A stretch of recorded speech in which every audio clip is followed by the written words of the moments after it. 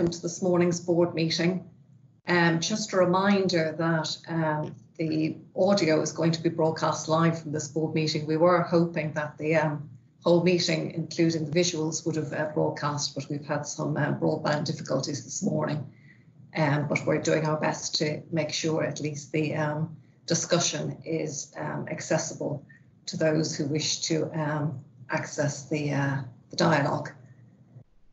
We start this morning's meeting by reflecting on the further lives that have been lost to COVID since our last board meeting, and of course send our deep condolences to each and every one of those families. We also reflect on the increasing numbers of people discharged, medically fit, home, and of course wish them all the best in their ongoing recovery. On that note, of course, it's a great pleasure to thank once again all our colleagues in the Trust for everything that they're doing so magnificently to look after our patients and the wider community at this time. And a deep thanks and gratitude and admiration from us for all you're achieving. It's really impressive. I'm equally pleased that today we're going to have a paper on restoration and recovery from COVID, and we'll have an opportunity to think a little bit about what that's going to look like. And we can see that there's some deep thinking and some excellent planning already going into that. Because of course, as a trust, you know, when this period has passed, it will be important that we reflect on our performance, not only in respect of COVID, but in terms of total mortality. Because of course that's what we're trying to protect, our patients and the community we serve. So with those acknowledgements and thanks, I just ask if we have any apologies, John? No, I don't think so. Thank you very much. And then that brings me, if I may, to item 2, the register and declarations of interest. Could you please indicate if you have any changes you want to bring to our attention, either in respect of the register or in respect of an interest in any of the items on today's agenda?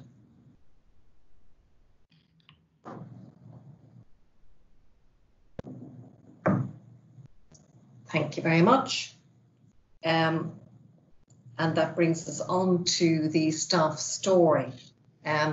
This is a staff story relating to the Women's Health Unit. We've had the synopsis, and I'm going to go to Lynn in the first instance to introduce it, please. Shall I introduce it, Helen? It's Zoe. Oh, yes. As a staff story. Is that okay? Fine, of course it is.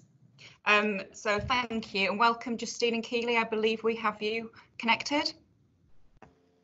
They're connected, but they're saying they can't hear. I'm just going to do a test, if that's okay with you, Zoe, and ask them to speak now to see if we can hear them. I've just sent a text message, so carry on introducing, and if they interrupt, then we know they can hear us. Okay, that's fine. So this is a staff story which was originally scheduled to come to board in March. Obviously the March agenda changed quite a lot because that was the early days of the COVID pandemic. I think the fact the story is coming today is quite timely. Board colleagues will have seen there's a paper later on in the agenda around learning from the winter plan, and certainly from talking to Justine, I think there's a lot in there, and from hearing her reflections and her feelings and those of the team, that really brings some of that learning to life. So I think there is quite a good connection having the two on the agenda today. And I'm struggling to get them to speak. Angie, if they're in the corporate meeting room, I could always come out of my office and sort of sit to one side in my office, and they could come in here and be socially distant. Yeah, do you want to go fetch them? Excuse me, I'll just go and fetch them.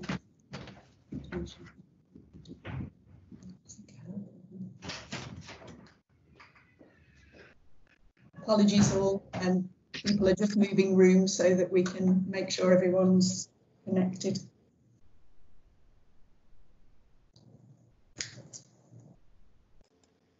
Can I just take the opportunity to point out the meeting is being recorded today and will be placed on the internet later.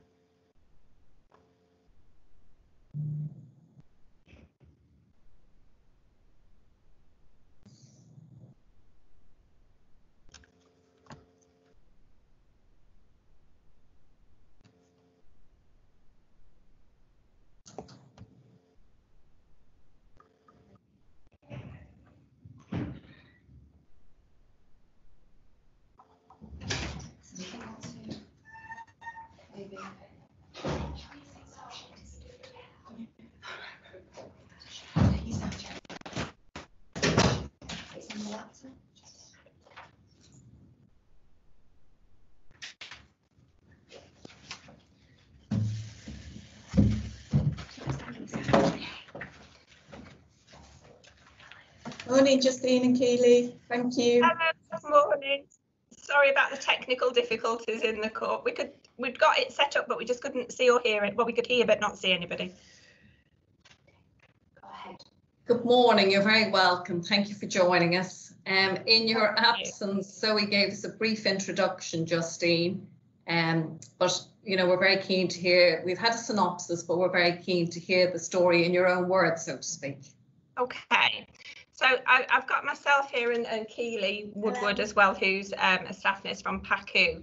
So we felt it was important to share the story from both my perspective as a matron, but also from a staff member who was recruited to the service. So I'll talk for a little bit, and then if I just pass you on to Keely from her perspective.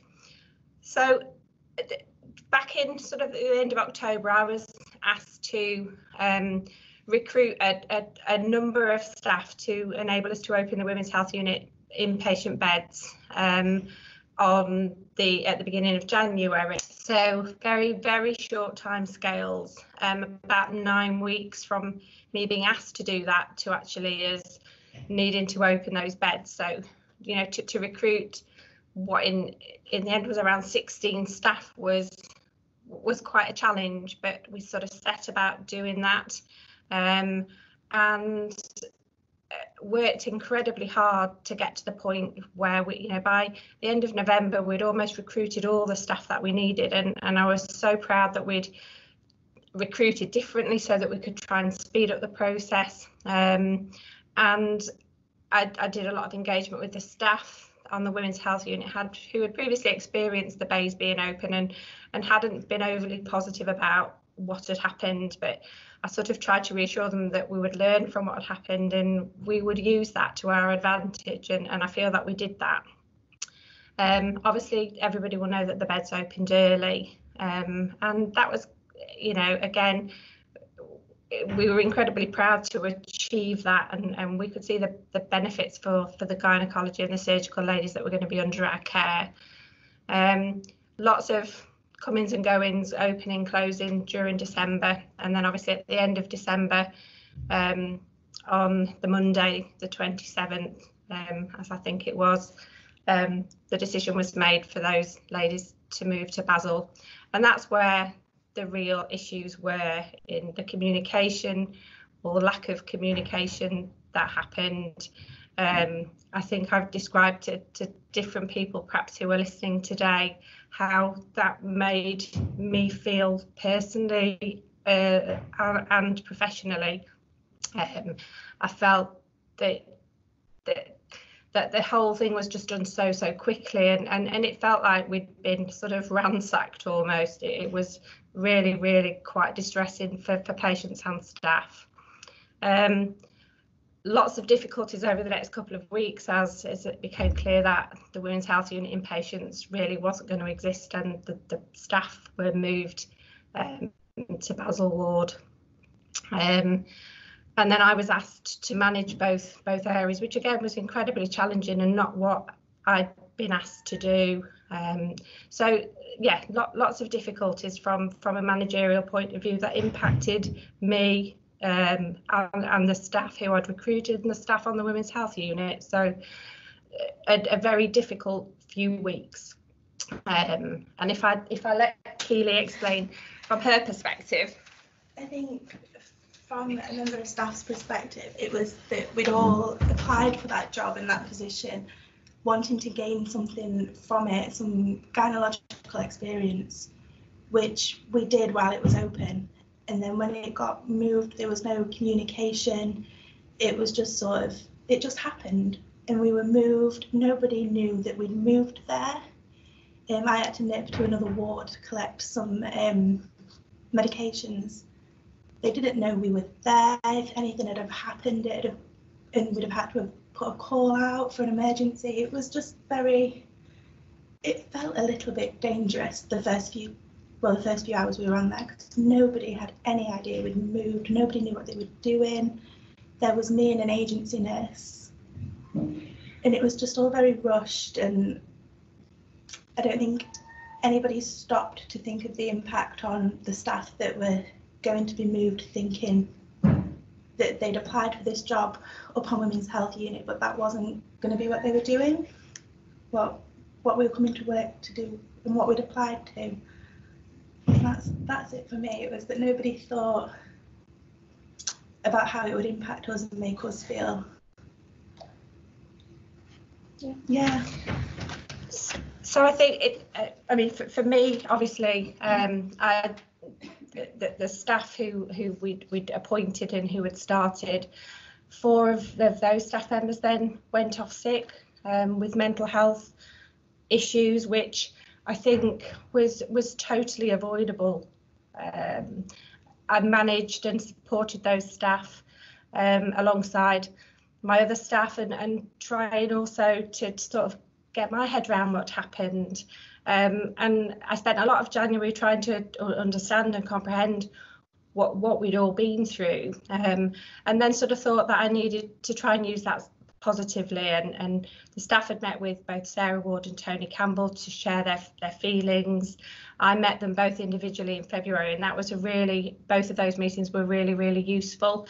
I think I'd started to feel less emotional, so had some really meaningful conversations, and shared my feelings about how we need to learn from this, how perhaps going forward, you know, this could be better.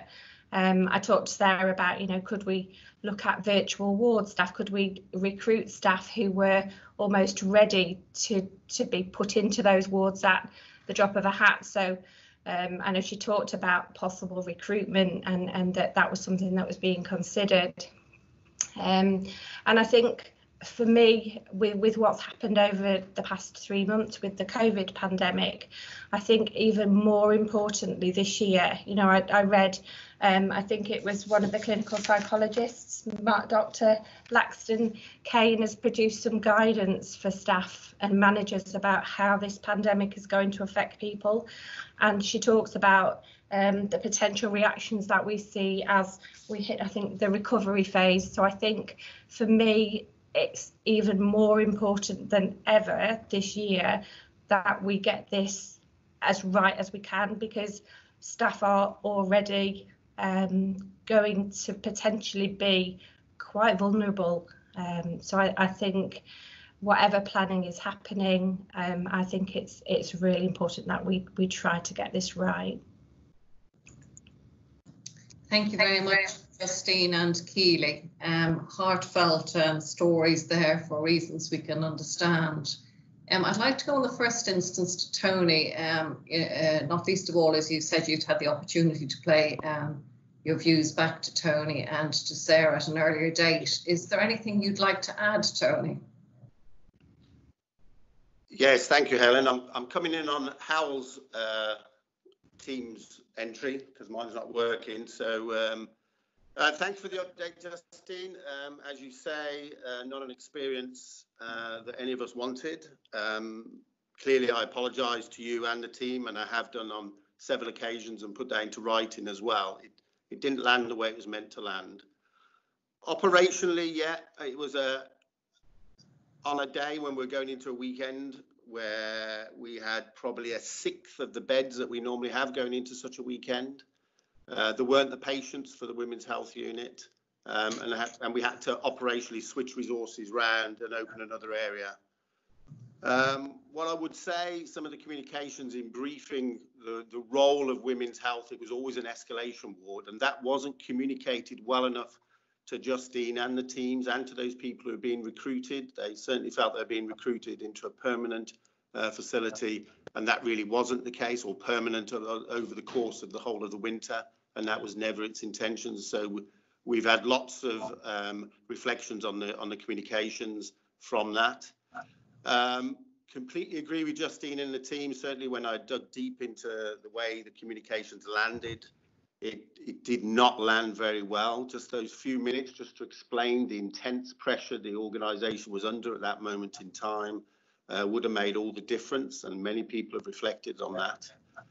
What I would say to Justine and the team, and certainly with our COVID planning, those lessons, those hard lessons were applied immediately to how we went about with the COVID wards. So we sought volunteers for the COVID ward, both from a leadership point of view and a team point of view. We certainly gave the team freedom to understand how they could make changes, and it made it really clear the role that it played within the escalation, which was a key thing missing. So yes, for as long as we need that ward, then it will be available. We've introduced new communication methods. You'll be aware as a board that we've got strategic, tactical and the operational meeting, but then the line areas have got bronze meetings, which immediately follow every daily tactical meeting and brief the exact context and position of the organisation. And we back that up. Lynn puts out a regular brief in terms of explaining how things work. And the difference this time is when we scaled down our COVID wards, i.e. closed Elizabeth, that team that came together, not worked with each other before, didn't want to be broken up. They wanted to stay together as a team. They certainly have signalled to us if we open the ward back up, can they come back together? So the complete opposite of Justine and the team's experience. So every lesson that I think we could have learned with the input of Justine and her team, we have applied to good effect. And that is how we plan to continue with our work. So I'll draw a breath there, Helen. Thank you very much, Tony. That's further helpful insights. Can I come to you, Jane, please? Thank you, Helen. I just wanted to say, absolutely recognise the stress for staff, and we absolutely must do our best to maintain our staff's well-being. But what came across to me just then was the absolute passion of those staff. And I think they should be commended for trying to maintain really high quality of care. And I think that's really, really important. So despite the fact that staff were experiencing difficulties, they've just spoken about their experience for women. And I think that's really, really important. Thank you, Jane. Thank you. Would any other members of the board like to come in on this? In which case? Helen, it's Lynn Andrews, Director of Nursing and Patient Care. Good morning, Justine and colleagues. I want to extend my apologies to you as well, and I appreciate all the time you've had with those. But I think your point, Justine, about the ongoing care in terms of psychological support, pastoral care for the staff beyond your experience, but also taking that through to COVID and what might be a staff's experience beyond that, because it's not just the here and now, it is the future, and whether it's traumatic distress that's caused by these events, we really need to consider how we best manage that here and now for the follow-on of the recovery phase. I think that's a really valid point that you've made, Justine. And I know we've got within our availability services that we can access through various different local and national elements to that. But it's about reminding the staff of those, reminding our colleagues about them, and continue doing that because different people will want it at different times. Thank you. Thank you, Lynn. Justine and Keely, thank you very much. It's never easy to speak out, is it, when something hasn't gone as it should have? And it's really important that people do in just the way you have, very helpfully and constructively. And it was important that these lessons came to light in any event, but particularly so in the context of how flexible and agile we're having to be as a trust. And of course, we're always going to have to be flexible and agile as a trust. The demands, of course, are that we do it in such a way that it means our colleagues are able to give the best possible patient care, that our patients are safe, and also that colleagues have the satisfaction of working in a context that they're expecting, anticipating going into work to be in, and all of those things that are so important in terms of feeling confident to do your job, but also feeling satisfied in terms of what the working environment's like. So it's been very good of you to come and speak with us, and we're very grateful, and we will release you onto your days. Thank you so much. Thank you for giving us the opportunity as well. Thank you. Thank you.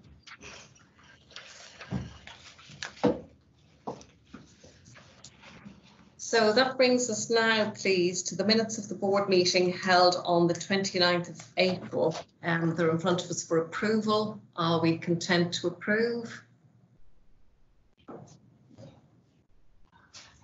Yes. Thank you very much. We now move to the action log.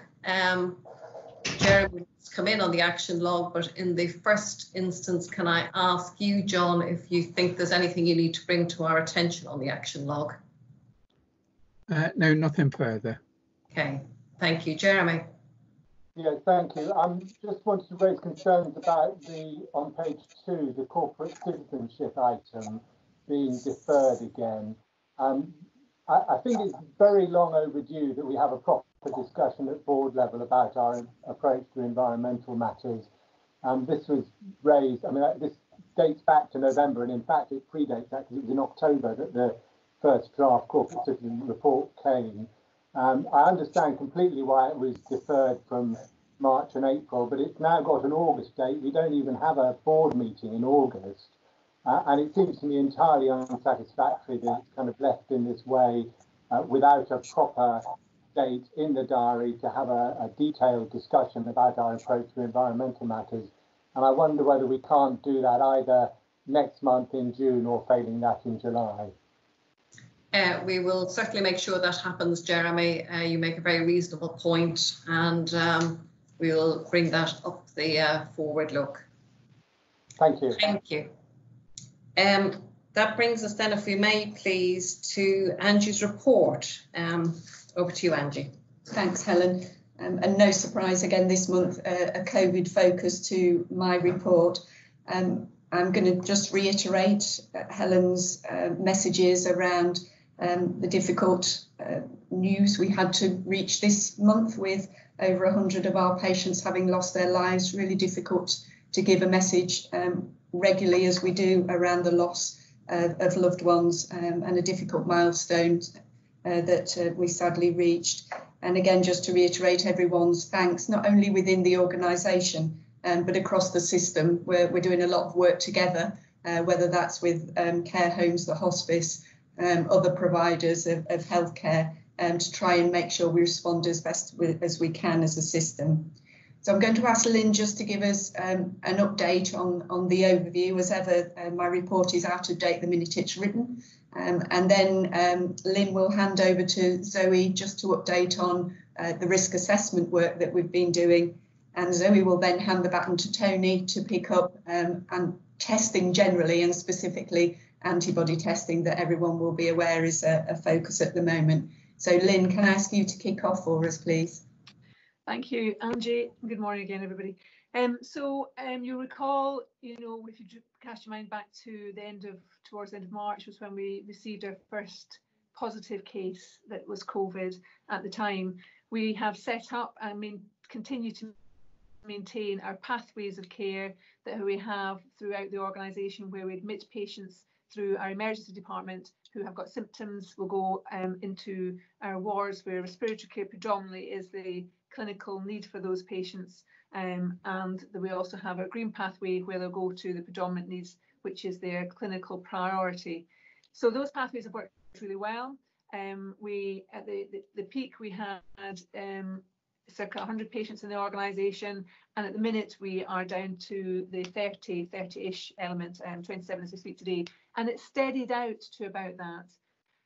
You'll also recall our critical care. We expanded our critical care capacity to cope with the peak and the surge, as we were calling it. That is now retracted back into our existing critical care units.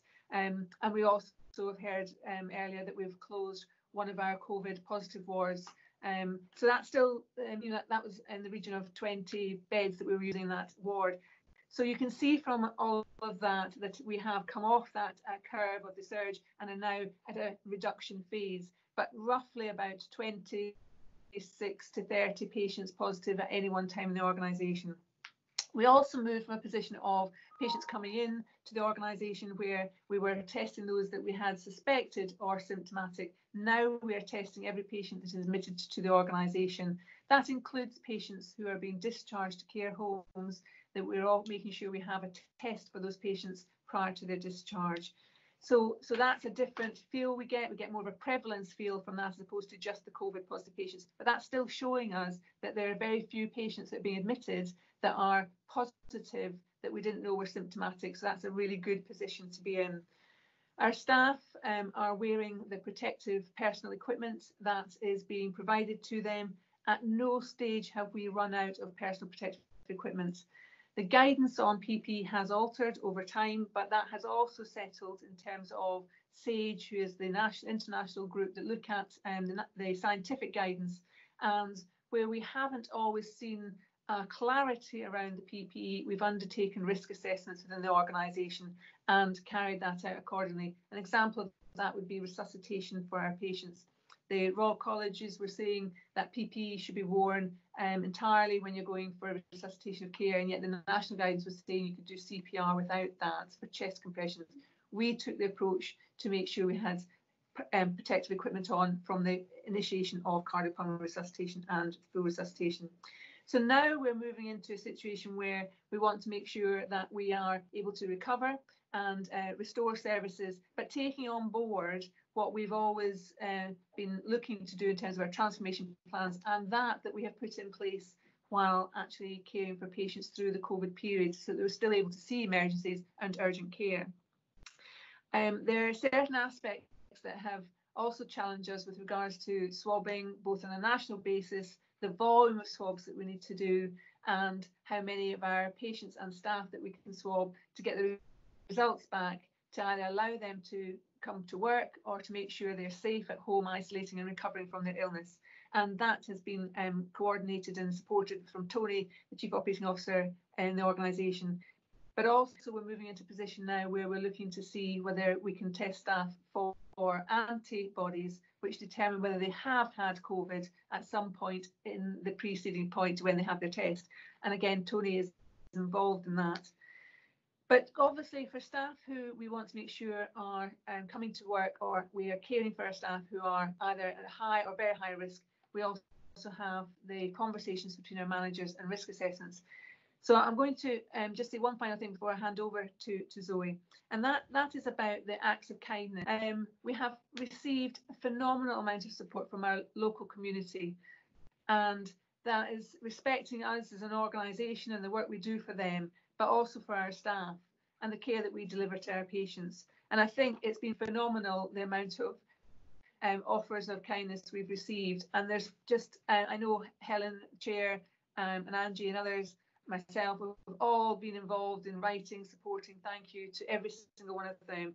But with those acts of kindness, that has really kept our staff going at times that have been needed. So thank you for that. And at that point, I'll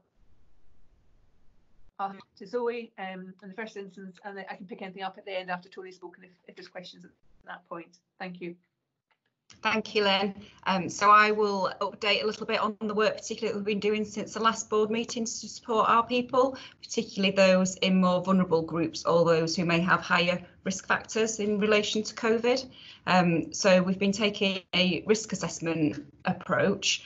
We've created an overarching trust-wide risk assessment, which is really quite detailed, and I believe has been shared with board members quite recently, which describes the steps we've been taking, the actions we've taken to mitigate risks, particularly for more vulnerable groups, or as I say, those with higher risk factors. At the start of May, over the first bank holiday weekend, Angie and I wrote out to all staff members highlighting the support that is available. We talked earlier in the meeting around sort of general health and well-being, both in the short term and the medium term and the long term. And I think Lynn referenced that there is a lot of support available, and we need to keep making sure that people know how to access that when they want to access that. And we also identified particular steps we're taking to support specific staff groups. So, for example, our BAME colleagues, Black, Asian, minority, ethnic colleagues, as an example. To support that, our managers are having individual conversations with people in their teams, and we've created quite a structured approach to help with those conversations. So essentially to ensure that individual conversations are happening with people to understand how best we can support them. Clearly looking at what's happening nationally to help us to do that too. So I think I will leave it there. Lynn started to talk about testing. I know Tony will want to say more. It's something that changes constantly. So I will, and same way as Lynn, I think maybe we'll pick up questions or comments at the end. So I will hand over to Tony. Oops. Thank you, Zoe. So just to conclude on testing, so we've got a good approach on testing staff symptomatically. We're not testing asymptomatically. Testing of patients, as Lynn says, at the point of admission and at the point of discharge to care homes, and we're just starting to consider the next set of guidance, which basically says for any patient who's been here as an inpatient for 7 days, you should test them. So we're just sizing that up to put that in place. And then the big one this week, which you'll hear all over the national news, is the antibody testing. This is a test that basically says whether you have or have not had COVID. The clinical case is a difficult one to make. So we're gearing up this week to provide that level of testing for the whole of the region. We'll start probably with the acutes and work our way around. But there's quite a challenge nationally, certainly by the end of the week, to be testing at least 40,000 a day by the end of May and 122,000 a day by the end of June. So that's a massive ramp up exercise, not just for the labs, because this is a phlebotomy blood taking exercise as well, to ramp up that capability to do that. So that's where we are right now. And then the other point I'd make about restore and recover is if a patient is coming in for a procedure, then they are adopting good isolation techniques. So they isolate for 14 days, we test on day 14, and they come in for their procedure 2 days later. So again, that, as you might imagine, will slow down the utilisation of our resources, but at least keep the hospital and safe from a patient and staff point of view. And I'll draw Beth at that point in the same spirit as Zoe and Lynn.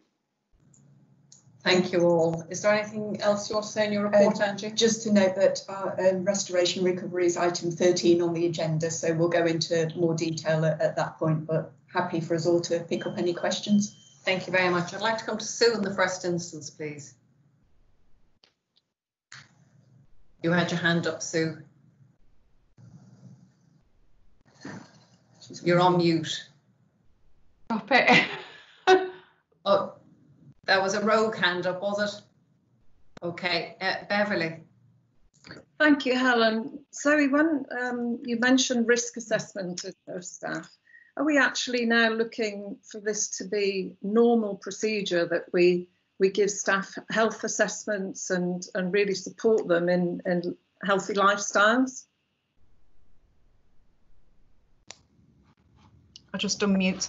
So at the moment, it's about the individual conversations. So a manager-person conversation about what's important to them and what we can do to support them further. And part of that will include signposting to other areas. For example, it will be making sure they know what's available specifically to them. So as an example, for our BAME colleagues, we're currently providing vitamin D supplements as a quite specific example. So it will vary person to person. I think longer term, there's the what does the whole occupational health offer look like once we, come through and sit back and reflect, I think, and how do we, because we've changed the health and wellbeing offer quite a lot, as has the NHS as a whole, both kind of locally, regionally and nationally, and I'm very conscious, what do we want to sort of keep of that, because some really great things has been happening, and particularly around mental health, there's been a real sort of focus rightly on mental health, which I think will be a positive thing to keep in future. People are talking about that kind of thing perhaps more now than they were in the past, which is, I think, it's got to be quite a healthy thing.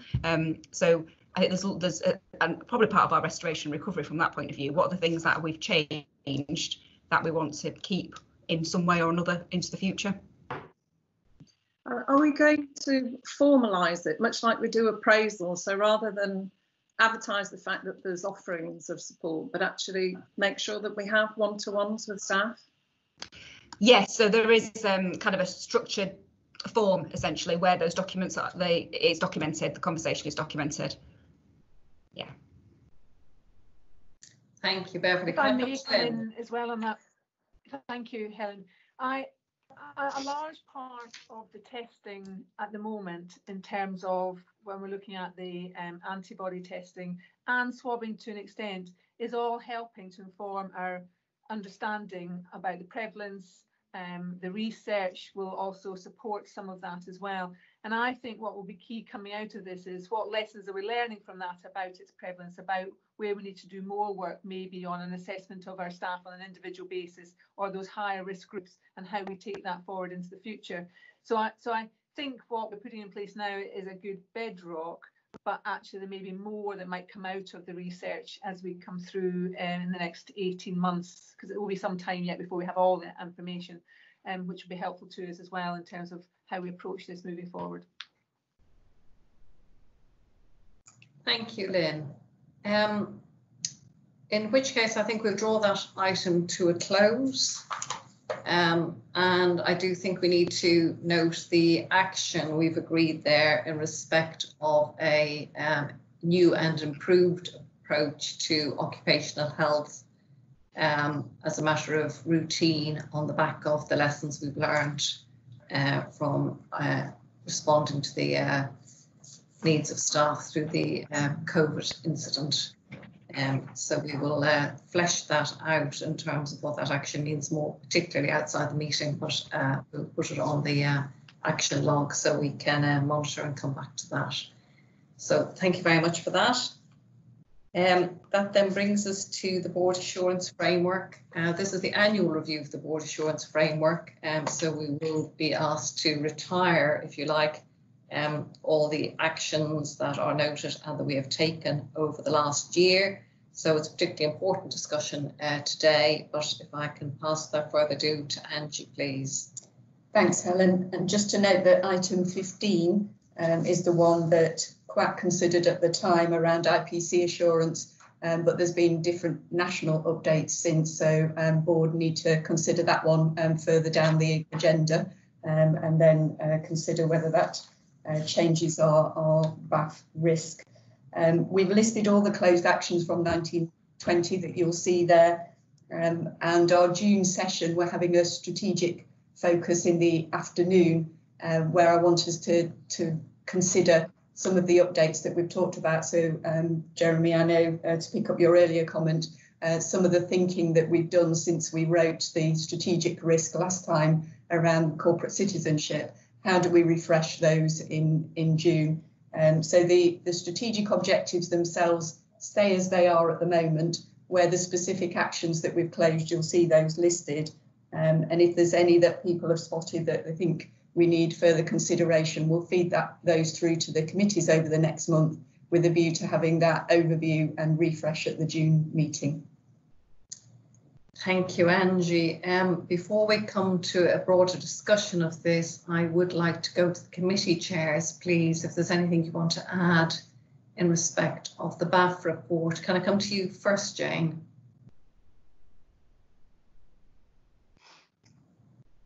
Thank you, Helen. I think in terms of 1.1, 1.2 and 1.3, I think the actions, I'm very content with the actions that have been closed down. I think there are a number of things that or themes that will, I'm sure, continue into next year. So those risks are primarily around patient experience, around incident reporting, and also around our quality of care, if you like, and our assessments externally from CQC. So I'm very content with those actions being completed, but I think it's important to note that those will be ongoing themes for quality assurance to consider, and I'm sure they'll be reflected in the BAF going forward. Thank you, Jane. Jeremy, can I come to you in the first instance in your role as the Chair of People Committee, please? Yes, I don't think I need to add anything to what's in the report about the BAF risks 4.1 to 4.3. I think that's an accurate assessment of what we've been doing, so nothing further to add to that. I'll come back to you shortly. Alison. Thank you, Helen. I think for me, the financial structure of the NHS is shifting significantly at the moment, and at some point will shift back to different practices rather than historic practices. So I think we just need to think about being a bit more agile around the financial risks and how we articulate them. in order to reflect that change in environment. I'm happy with the risks as they're articulated at the moment, because that was really managing to year end. But obviously moving forward, the financial structure we're currently operating on is slightly different, and the consequences of variance to control total, there isn't even a control total, is different. So I think we just need to be quite agile with the financial risks over the next few months to reflect our changing environment. And I'm quite content with the IT stuff at the moment. I do agree with Jeremy that we do need a refresh on our environmental strategy to help us cope with the environmental risk that's articulated there. Thank you. Mike, from the audit committee perspective, is there anything you want to add? No, just to echo Alison's view, I think that the financial situation of the organisation is quite in a state of flux at the minute, and we just need to keep an eye on that. But other than that, the report pretty much summarises where we're at and what our issues are. Okay, thank you very much. That's a helpful update from committee chairs. Now, we have a number of people who'd like to make comments on the report itself. So if I can come to you first, please, Zoe. Thank you, Helen. I just wanted to clarify one of the actions described on the front page under 4.1. Action completed is implement AHP Bank. There is more detail in the body of the paper, but just to confirm that the decision was taken not to implement the bank after doing a full cost benefit analysis, and we decided the right decision was not to do that, which is described in the main body, but just to clarify that from the front cover. Thank you. Jeremy. Yeah, thanks. It's a relatively minor point, maybe, but the actions are described as having been completed, but then the table describes them all as things to be done. And if this is going to be a definitive account of what's happened over the past year, it seems to me that it ought to be in the past tense, because otherwise somebody coming from it to it afresh might look at this and say, actually, these are all things that are going to be done in the future rather than things that have been done in the past. So although it's a tedious exercise, I appreciate, I do think it'd be better if these were described as having happened rather than things that need to happen in the future. Okay, thank you. Lynn has made a suggestion that our future document should be shorter, and I would like to give you the platform to talk to that at great length, Lynn, because I think that will be a splendid thing.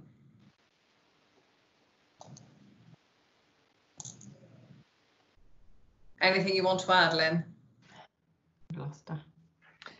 Sorry, just coming off of mute. I just feel that if we want to be more cited on how our strategic objectives and the actions that we're taking connect, is a bit along Jeremy's comment really, is that we really need to be able to see it more at a glance as opposed to going through a 38-page document. And I appreciate they didn't start out that size, it's grown as the year's gone on, but maybe some of the review update elements of it can be more succinct in elements of that.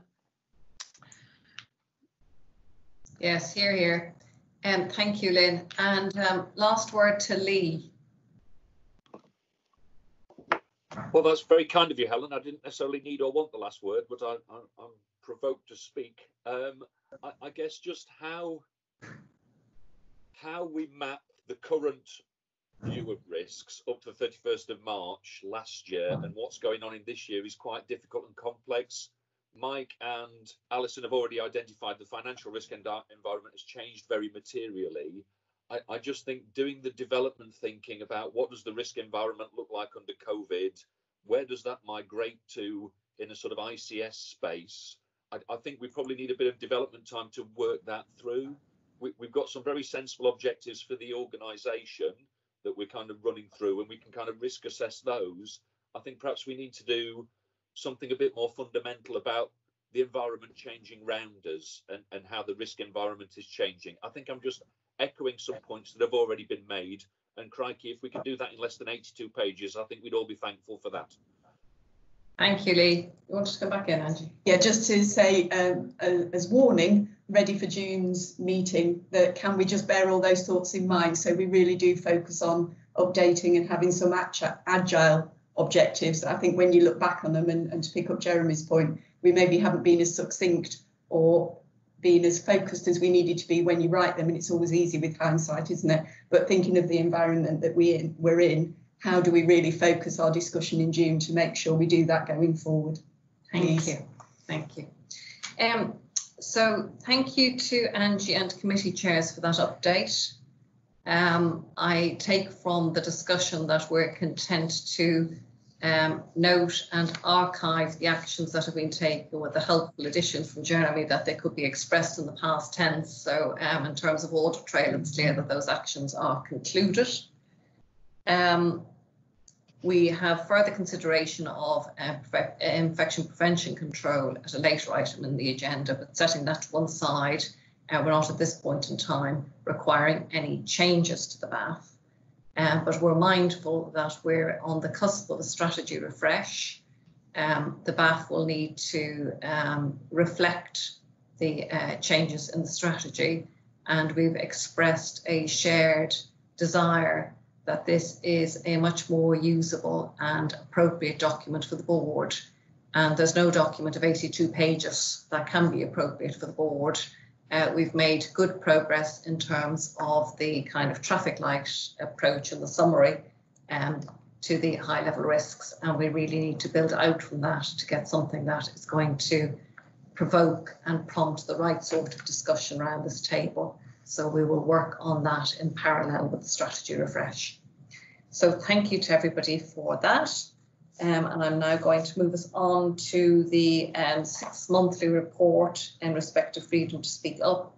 And in the current circumstances, Angie's going to give us this report rather than the Freedom to Speak Up Guardian. So Angie.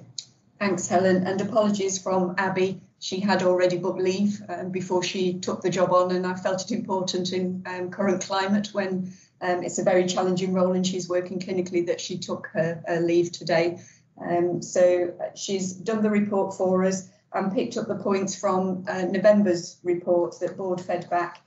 So she's provided more detail in relation to themes and issues, the nature of referrals, and done a bit of work there for you on the reference to size of staff groups, which was one of the discussions we had last time, and the divisions, reflected back some of the national work and thinking, and a request from Abby that I think it was in the changeover, we've slightly moved the 6 monthly report out of alignment with the National Guardian's office. So a request that she bring her next report back in October, and we move back to October and April rather than May and November. And that facilitates us refreshing and updating the self-assessment that was started in December, and unfortunately for various reasons didn't get completed with board. So I know Helen circulated some further information for board to set that context, but it would be good to have a bit more feedback and time to feed into to the assessment that Abby started. And I know Beverly, you talk and meet with Abby and myself and Lynn and Zoe regularly. So if there's anything you want to add to the report before we open up for questions, I'll hand over to you. Thanks, Angie. Just to highlight, really, I think the report shows that Abby's making great efforts to reach out across the organisation. There's no national guidance on Freedom to Speak Up champions. We currently have 14, but actually I spoke to Abby yesterday and she put a Facebook post out and had 3 more volunteers. So she is networking with other guardians to see if there's any good practice that she can learn from, and certainly analysing where we might want to seek to encourage more champions across the organisation. Just one point, actually, Angie. She did say to me that she's allocated 18 hours in her guardian role, and this year she's spending pretty much the whole of her time in meetings and discussions with staff coming forward. So I think at some stage we might have to consider the resourcing, whether 18 hours is sufficient, or indeed whether we need. I know some trusts do have assistant guardians, so it's something we might want to keep on the radar. Thanks, Beverly, and that's a good point. I think that's counting her formal time as well, when actually, even when she's on shift, she takes up that role. So I think I've certainly worked in organisations where they've been almost full-time, and one where it was full-time role. So maybe something we could consider as a board to keep an eye on, as you say. There is just one more comment I wanted to make, actually, just to assure the board, in every case, Abby gets excellent support from the exec team and from management. So when there is an issue, there's no hesitation at all for the execs to step forward and support her. Thank you, Beverly. Jeremy. Thank you. Yes, just a couple of quick questions. Firstly, just for the avoidance of doubt, there's reference in the paper to, for example, on page 5, section 3, Abby receiving support, monthly meetings with myself. And I'm just not entirely clear who's written this paper. Does that mean you, Angie? Yes, it does. Okay, thanks. And then on page 11, in the case report, the case study, towards the bottom of page 11, the last paragraph starts, this proves to be a challenging case for Abby, and she feels it may have had a negative impact on speaking up culture in the area, despite being positively promoted. And I wondered why she felt that. Do you have any insight into that? Because it seems to me it was, appropriately raised and properly dealt with. So why would it have a negative impact on speaking up culture? Yeah, there was a specific point that I know Lynn, Zoe, Beverly may want to come in on this discussion as well. We supported Abby through this one. It was the way she shared the information with her line manager that had an impact that may be perceived by some of the team to Abby Abby not to have appropriately shared the information.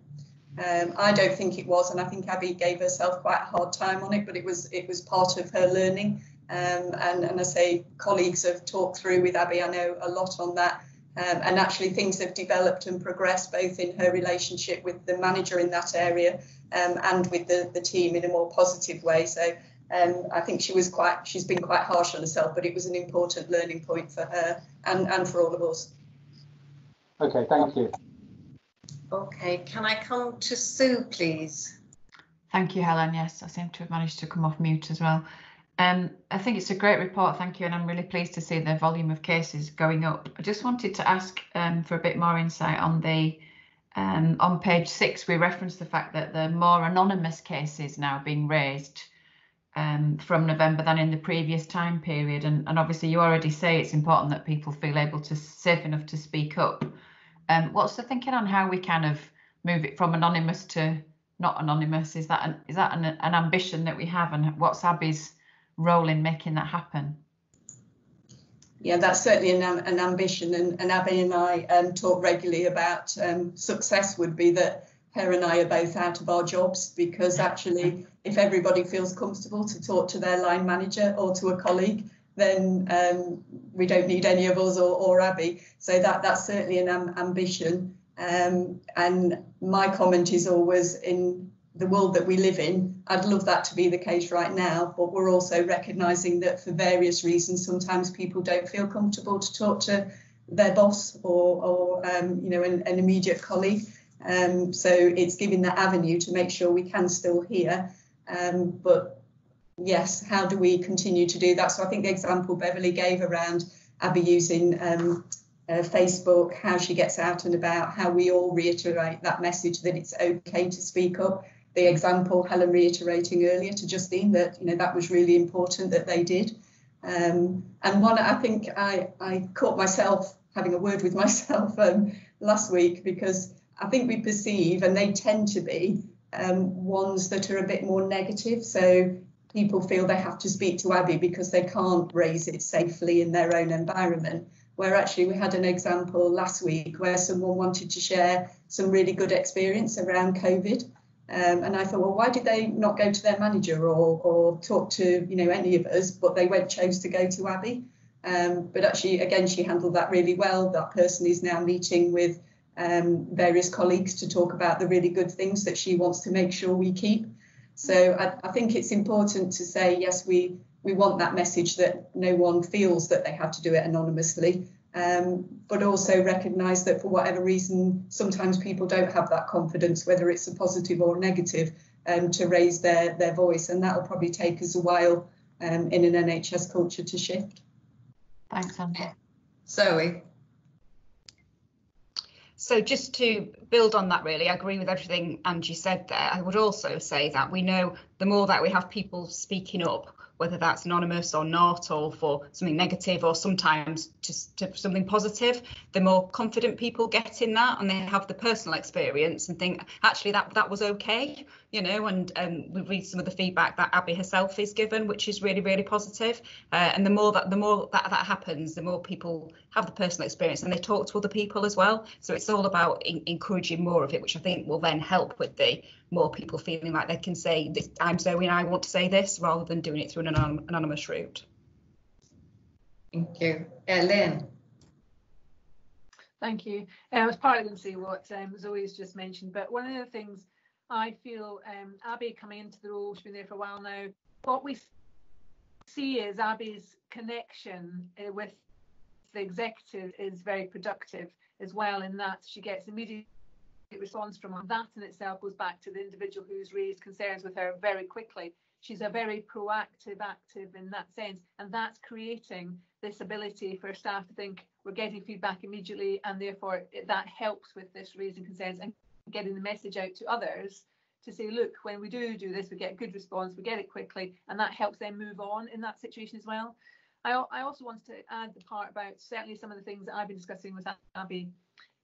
Staff feel sometimes it's still difficult to talk to managers because they still feel they want to continue working there, they want to get on with what's going on, and they don't always have all the answers themselves. So and maybe not describe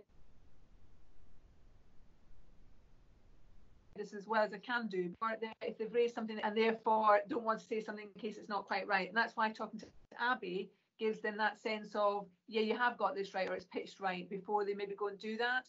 And certainly one case particularly that I've dealt with Abby, that's allowed the individual to then give herself some more headroom to get her head round it before she went to her manager, which I know she has subsequently done.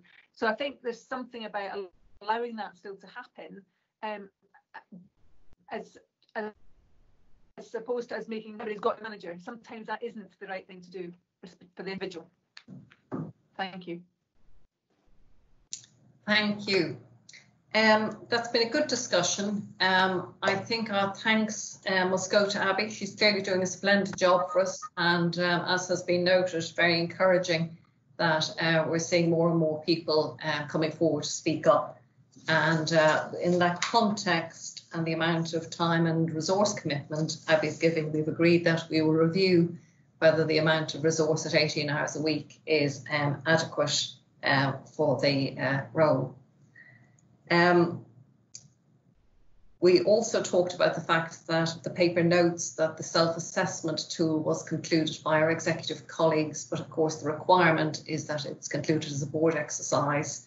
So we've taken an action to make sure that happens, and at the same time we will bring the reporting in terms of freedom to speak up back to board on the cycle that coincides with the national the Office of the National Guardian reporting cycle. So we'll have it back again in October.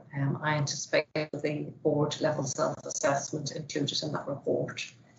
So thank you to Abby, thank you to Beverly, and thank you to Angie for the report. So we'll move on now to the patient and staff experience report.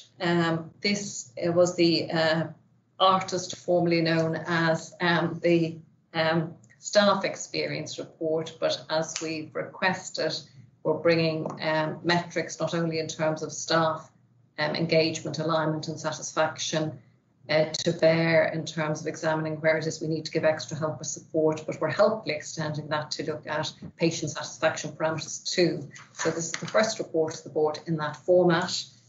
So we're very grateful that that's come to us in the way it has. And I don't know whether Zoe or Lynn is leading off. Shall I start, Lynn?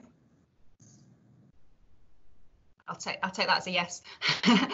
So thank you, Helen. As you say, we agreed that we would combine the exec sponsor role for both staff and patient experience.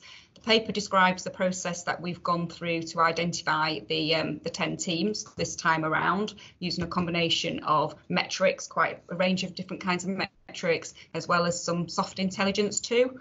We agreed this a few weeks ago now as an exec team, and the paper describes what the execs have each been starting to do in terms of making contact with the teams. There are some which are continued teams, and there are some new teams as well, so it's a bit of a mixed picture in there.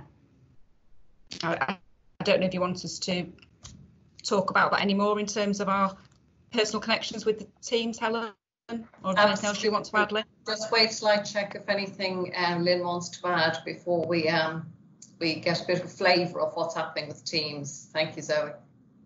So the only thing that I would add, which I was going to bring out as well in the patient experience report, was about the fact that certainly teams, as we look at it from a patient experience perspective, at the minute we don't have the same level of intelligence that we would normally get from our patients, given the COVID position and the access to certain things that we would use to get their feedback.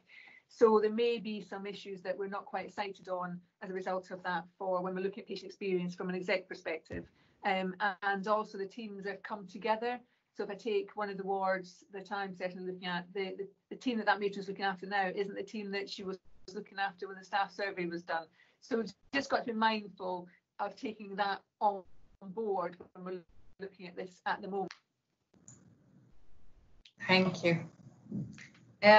So a flavour, I think, Zoe, as you've suggested, will be really helpful. Okay, so I'll start, then I'll hand around to colleagues. So my two teams are continued teams. So I've been the exec sponsor in different guises previously, which means that I've been in contact with the teams throughout the kind of COVID pandemic rather than just in the last month or so. So if I talk about Murphy first of all, so visited the team on different occasions and really talked to the matron there and team members about their changing experience and how they moved from being the ward that they were, sort of surgical ward looking after different specialties, to currently one of our more COVID wards, and the impact that's had on the team. And they very much talked about how they've really pulled together. And some, great examples which we've seen throughout really in this whole experience of how people really pull together, when times are tough, and that's definitely been happening in real rapid change. And that's a team where the matron's relatively new to the team, so to Lynn's point really, hasn't been there throughout the whole period of when the metrics were gathered. My other team is Eastwood Stroke Units.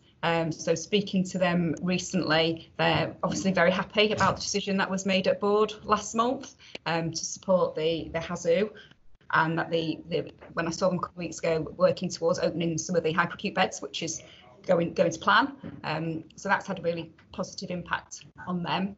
And we've also talked about how kind of COVID has had an impact on people presenting or not to the hospital for other reasons, which I know we've discussed as a board. So, and particularly in relation to stroke, some of the concerns nationally around whether people are presenting early enough with those kind of symptoms or not.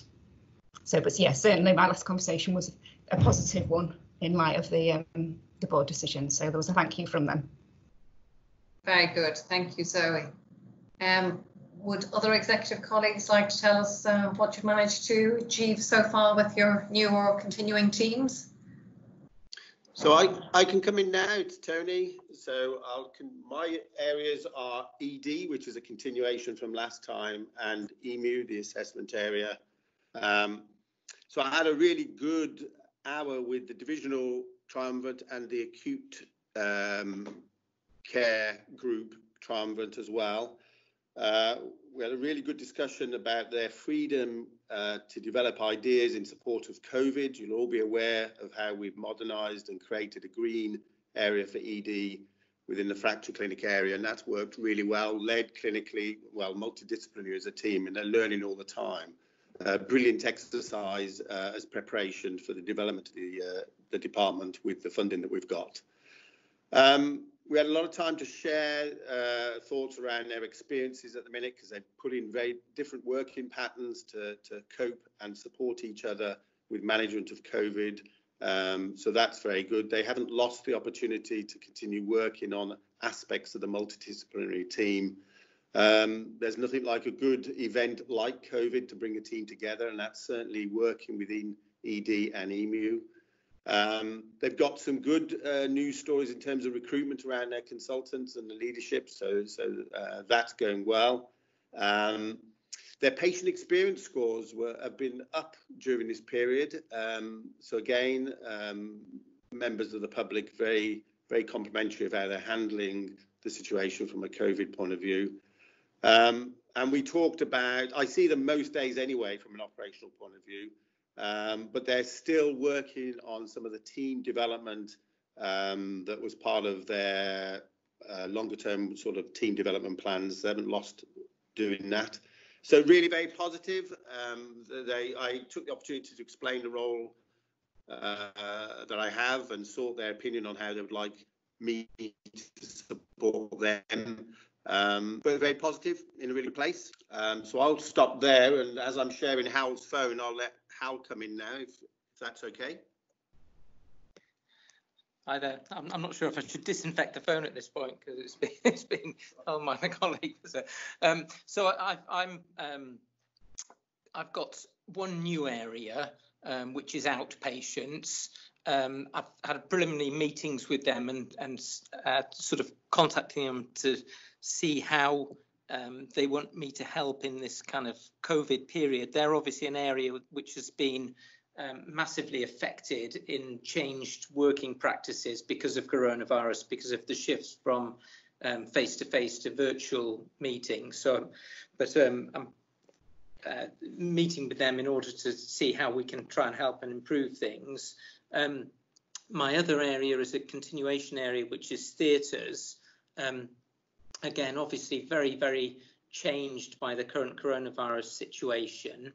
I think it's worth, from my perspective, I've noted that the feedback about theatres and the sort of negative feedback, which is why it's an exec sponsor area, is very much focused around PACU, whereas over the course of the last year, the rest of theatres, I think, has come on an awful lot from the point of view of under the guidance of Claire Gill, the theatre matron, and Kevin, divisional director in surgery, that I think they have really made quite a bit of progress in theatres proper, but there's still some blocks of granite in PACU, I think it's fair to say. The only other thing I would mention is that Markham was previously one of my areas, but I'm pleased to say that as a result of improved staff feedback, things are that they're no longer one of the exec priority areas, and I think that's I would reflect that that's been quite evident in my working with them over the last year, that I think they are in a different place. And actually the coronavirus crisis has really brought out the best in them, because they've been sort of very much in the front line as a respiratory ward, but they've really worked well together as a team, and I think feel much more coherent than they did before. So I'm doing a farewell lunch with them next week, but otherwise I'll be keeping in touch, obviously, but waving goodbye to them as an exec priority area.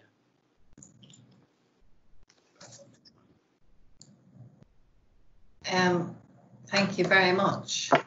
Did you want to talk about Durrant, Lee? Yes, so I keep hold of decontamination unit to make sure there's some sensible continuity there about what happens next with the unit. So we're firming up those plans. I've met with the matron on Durrant sort of frailty unit, which is quite an interesting area in the context of an area of the trust that's been strongly impacted by COVID, and quite an open and broad question about what precisely does restoration look like for sort of frailty and comprehensive geriatric assessment. And we had quite an interesting chat about how I can best discharge my responsibilities as an exec sponsor, where perhaps the clinical model there might look quite different over the next 6 months or so in terms of how we reach out with that model. And I think it's probably quite an interesting area of the trust about that some of the discombobulation for staff when in actual fact their clinical workload's been strongly impacted on, and that they're not seeing as many folk, and what the alternate model of care might look like through the COVID period. So it was an interesting conversation, and the matron there is firming up how she thinks on best assist in there. So I think it was a productive conversation, and I have yet to meet our RPC Ashgate colleagues, but I think that'll be very timely just to do a little bit of a litmus test on the pressure and changes in primary care at the moment. Thank you very much.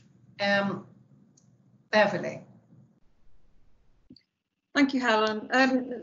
It's perhaps stating the obvious, but particularly in the light of the previous paper, if I could just urge the exec team when they're out on their walkabouts to promote Abby and our freedom to speak at Guardian. So we can't spread the message enough, so it's just take every opportunity. Thanks, Beverly. If we're concluded, I think in summary, I would say this is a really important initiative. I think the huge improvement we've seen in staff satisfaction and alignment, and that has borne fruit not only in our internal surveys, but in the last staff survey, is in no small part due to the visible leadership shown by our executive colleagues, and in so doing the importance we as a board attach to all of this. So thank you for everything you've done. I know it's taken a lot of shoe leather, but if we're not here for that, I mean, what are we here for? So thank you. Also thanks to Lynn and Zoe for working together in the way they have, because of course there's not really a cigarette paper between staff satisfaction and patient satisfaction. Happy staff will mean happy patients, and it all becomes a virtuous circle. So the fact that we're looking at it through this lens, I think, is to be applauded. It was lovely to have little anecdotes and snippets, vignettes of what's been happening out and about. Particular congratulations to Hal, that Markham is off the list, so to speak, and nice to note that you're, marking that and that passage, and almost a baton pass in that visible leadership now being sustained by the team locally. And I think that's a really sensible and important thing to do. And also good listening to Tony's reports of A&E, and not least of all in the context of some of the external validation we've had recently about the splendid progress we've made on the Civility Saves Lives initiative. Having said that, I'm sure we'll be returning to A&E in the context of the integrated performance report shortly. But not wishing to conflate those two things now. Very encouraging progress across the board, and we look forward to continuing to have this on the agenda, including the feedback from what you've been finding out about, and not least of all as an indication of the importance we attach to all of this. So thank you. If I can move us across the page now, please, to item 10. And item 10 is the independent review of the serious investigation into the care of Callum Hubbard during 2014. So if we can come to you, please, Lynn. Thank you, Helen. This is a second paper that's come to board with regard.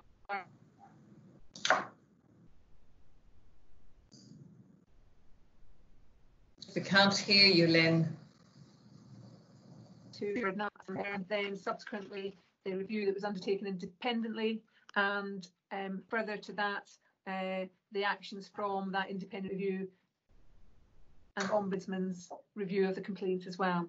What you can see from the paper is that we have completed all the actions with regards to the Parliamentary Service Ombudsman's recommendations, and we have completed all the actions in practice with regards to the independent review, but as yet not completed them, so they've been implemented, but we haven't yet followed that through with revise of the policy, which is in hand as a result of the patient safety incident framework that is being revised, and we're a pilot site that's been put on hold because of COVID.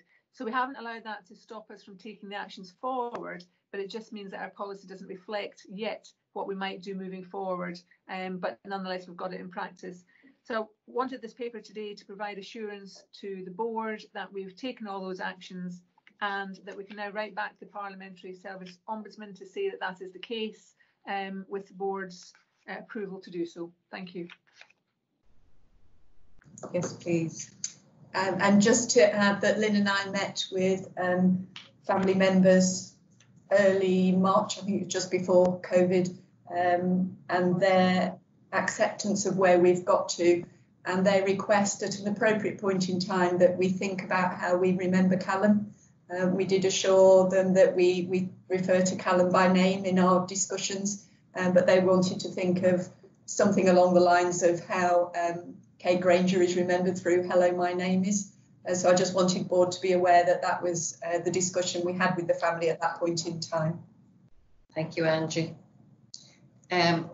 So the ask in front of you today is that on the basis of the assurance Lynn has given us about the PHSO actions being completed and the practical steps that have been taken on the back of the recommendations of the independent review with the policy changes in train and to follow, that we would write back to the Parliamentary and Health Services Ombudsman to confirm completion. Is the board content? Agreed, yes. Yeah, thank you very much. So we've two actions then. We will write back to the Parliamentary and Health Services Ombudsman, and we will have a report at a future date board to consider how it is we might reflect on and action the very understandable and I think to be welcomed recommendation of the Hubbard family, that we find a way that we remember Callum and ensure that patients going forward can benefit from the lessons we've learned on the back of his sad demise. So if I can move us on now, please, to item 11. Item 11 is the quarterly quality report, and Lynn, you're on again. Thank you very much. I am a speaker, yeah, I was just checking. So thank you again. Just to note that a more detailed report from the quality goes to the Quality Assurance Committee. This is a summarised version to give adequate information to board for their assurance, and Jane may also wish to comment further moving forward. I think just the report is there for your information. You can ask any questions that you wish, but just to note that we're providing the board with assurance that we have got good systems and processes in place. But I draw that particularly to your attention because, as I've previously said, with regards to patient experience, as a result of COVID, we were instructed to take and remove items that we collect patient experience data on, things like the screens, the methods where there's touch processes going on, and cards being returned in the post. So our information moving forward currently is going to be limited from probably about a quarter at least.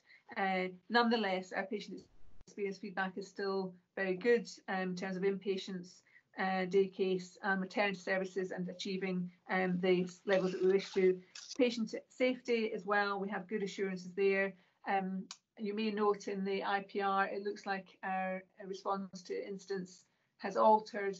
Again, it's a 1 month period. We wouldn't necessarily look into that in any particular detail at this point in time, but clearly keep everyone well to ensure that there are no significant or moderate harms that we're not looking at. It's more the low and no harm which they need to close off on the system. And in terms of our clinical effectiveness as well, Hal may want to comment, but our audit programme has slowed as a result, but we still are continuing with elements of that through our clinical effectiveness meeting. So I'm happy to take questions from the board with regards to the detail of the paper. Can I come to you in the first instance, Jane, if there's anything you want to add? Just to say that we ran a full quality assurance committee which we received this report on the 11th of May, a more in-depth version of this report, I might add. And actually what we really noted was all of the national directives about what needed to cease temporarily and what didn't. That said, we had a very large amount of information presented to us, for which we were very grateful. We noted that we would have some soft intelligence to support our patient experience in terms of friends and family tests being suspended. So there are some other mechanisms that we can use that are informing our understanding of the quality of care. So again, the committee were really pleased to hear that. Again, around the incident framework, we're really pleased to be part of that pilot, and obviously hoping that that will get established again in September, because that's really important to us in the way that we're going to be investigating serious incidents, and the way that we'll have different freedoms to look at different factors and investigate and respond in different ways. So that, in terms of the last item, in terms of Callum Hubbard, I think that's also really important to know that we haven't lost sight of that, and we expect that to move forward. In terms of clinical effectiveness, again, we've noted that some of the national audits are paused, but again, we did have quite an in-depth conversation about how we are going to restore services and how we'll know about the outcomes of patients in terms of restoring not just cancer services, but a wider gamut of services per se. So I think Quality Assurance Committee, we ran our normal meeting, we've minimally deferred things, and what's presented to you today in the quality report is a brief, quite a brief extract, in fact, of what we discussed. Thank you both for that assurance. Now, colleagues, who would like to come in?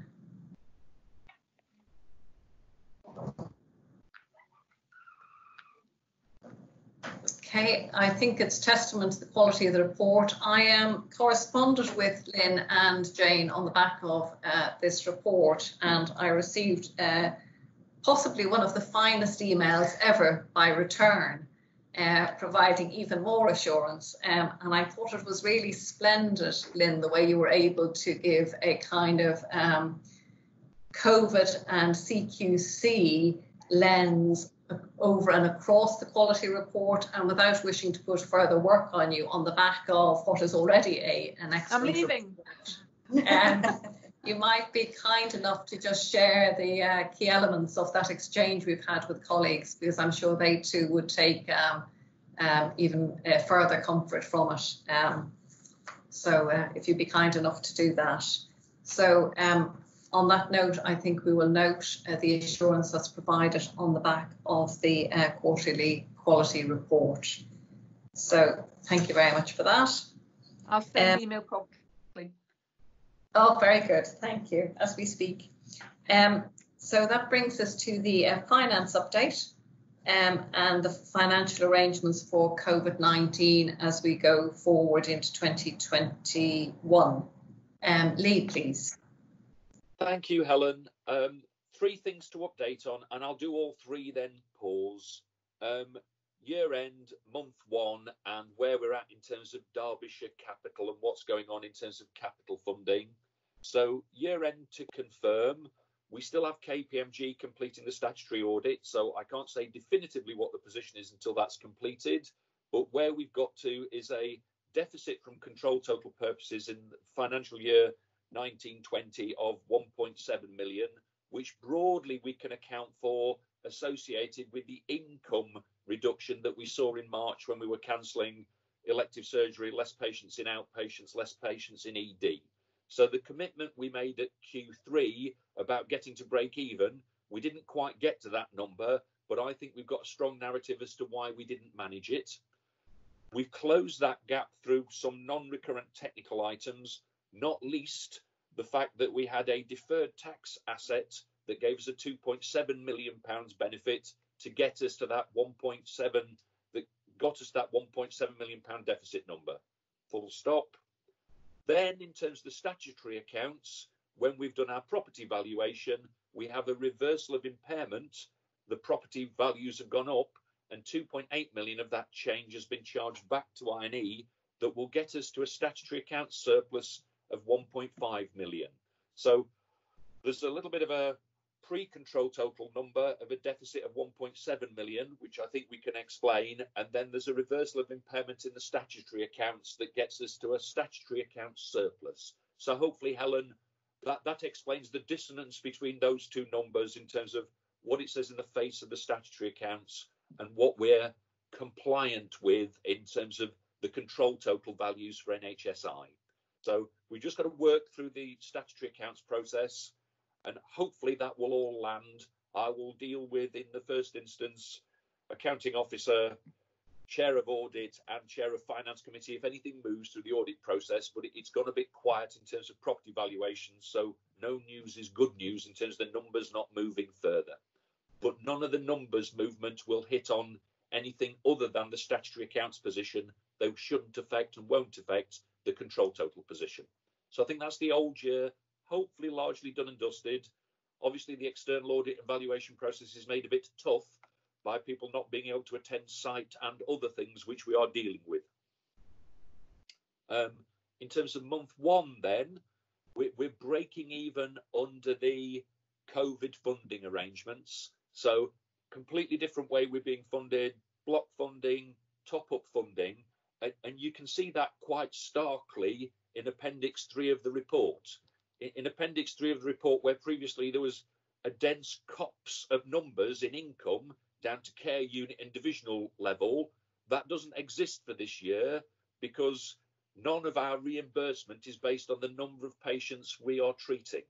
So there's quite a stark illustrative example there of quite how much the funding environment has changed, and the fact that we've got a block funding arrangement irrespective of the number of patients we treat. It's now been confirmed that that block funding arrangement is extended until the end of October. Previously, we were anticipating it will be April, May, June and July. It was confirmed on a national DOFS webinar about a fortnight ago. That block funding arrangement will be in place till the end of October. To be honest then, my reading of that is I think that block funding arrangement will be in place for the rest of the financial year, not least because we've only then got five months left of the financial year. So I think that block funding arrangement is both a risk and an opportunity. It's an opportunity in as much as if we change the way we deliver care, more advice and guidance, more virtual outpatients, the funding won't go down based on what we were previously funding. Obviously, when we get into restoration and we're treating more patients in a hospital than we are doing today, we just need to be aware of the marginal costs of that treatment and be able to monitor it. So I think that'll do for month one. The latest issue that we're dealing with is a capital allocation that's been given for all the statutory organisations in Derbyshire, including ourselves, UHDB, the Community Trust, DHFT and EMAS, where we've been asked to get to an overall capital programme for Derbyshire, a capital envelope of 46.7 million. We thought that might be quite stretching at a point in time, not least because UHDB's capital programme on its own was 52 million at a point in time. So obviously if all the capital went to UHDB, that would present a problem for the stakeholders. I've been speaking to NHSI this morning, and we think what we've managed to do is get down to an overall capital programme across the system of £10 million greater than that 46.7 million, which should be acceptable, we think, in the eyes of NHSI. So as an example, what we've done at Chesterfield is we've looked at what did we plan to spend, and to a large extent, what will we be physically able to spend for the rest of the year in terms of medical equipment, particularly estates work and access to contractors, and a revised view of when we'll probably be able to do the urgent care village, which isn't at the same pace as we previously thought. So included in Appendix 2 in the paper is a bit of an audit trail from this is what we assumed we wanted to spend as an organisation pre-COVID.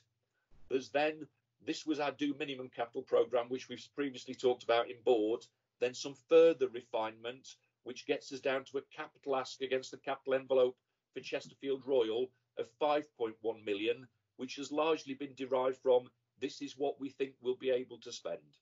So I think year end, we broadly got there through some technical items.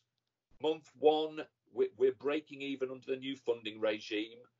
There's this late breaking news about non-COVID capital, non-STP capital, about getting down to this capital envelope, which we've managed to do between us across the organisations in Derbyshire with a little bit of leeway that I was negotiating before the board meeting this morning with NHSI.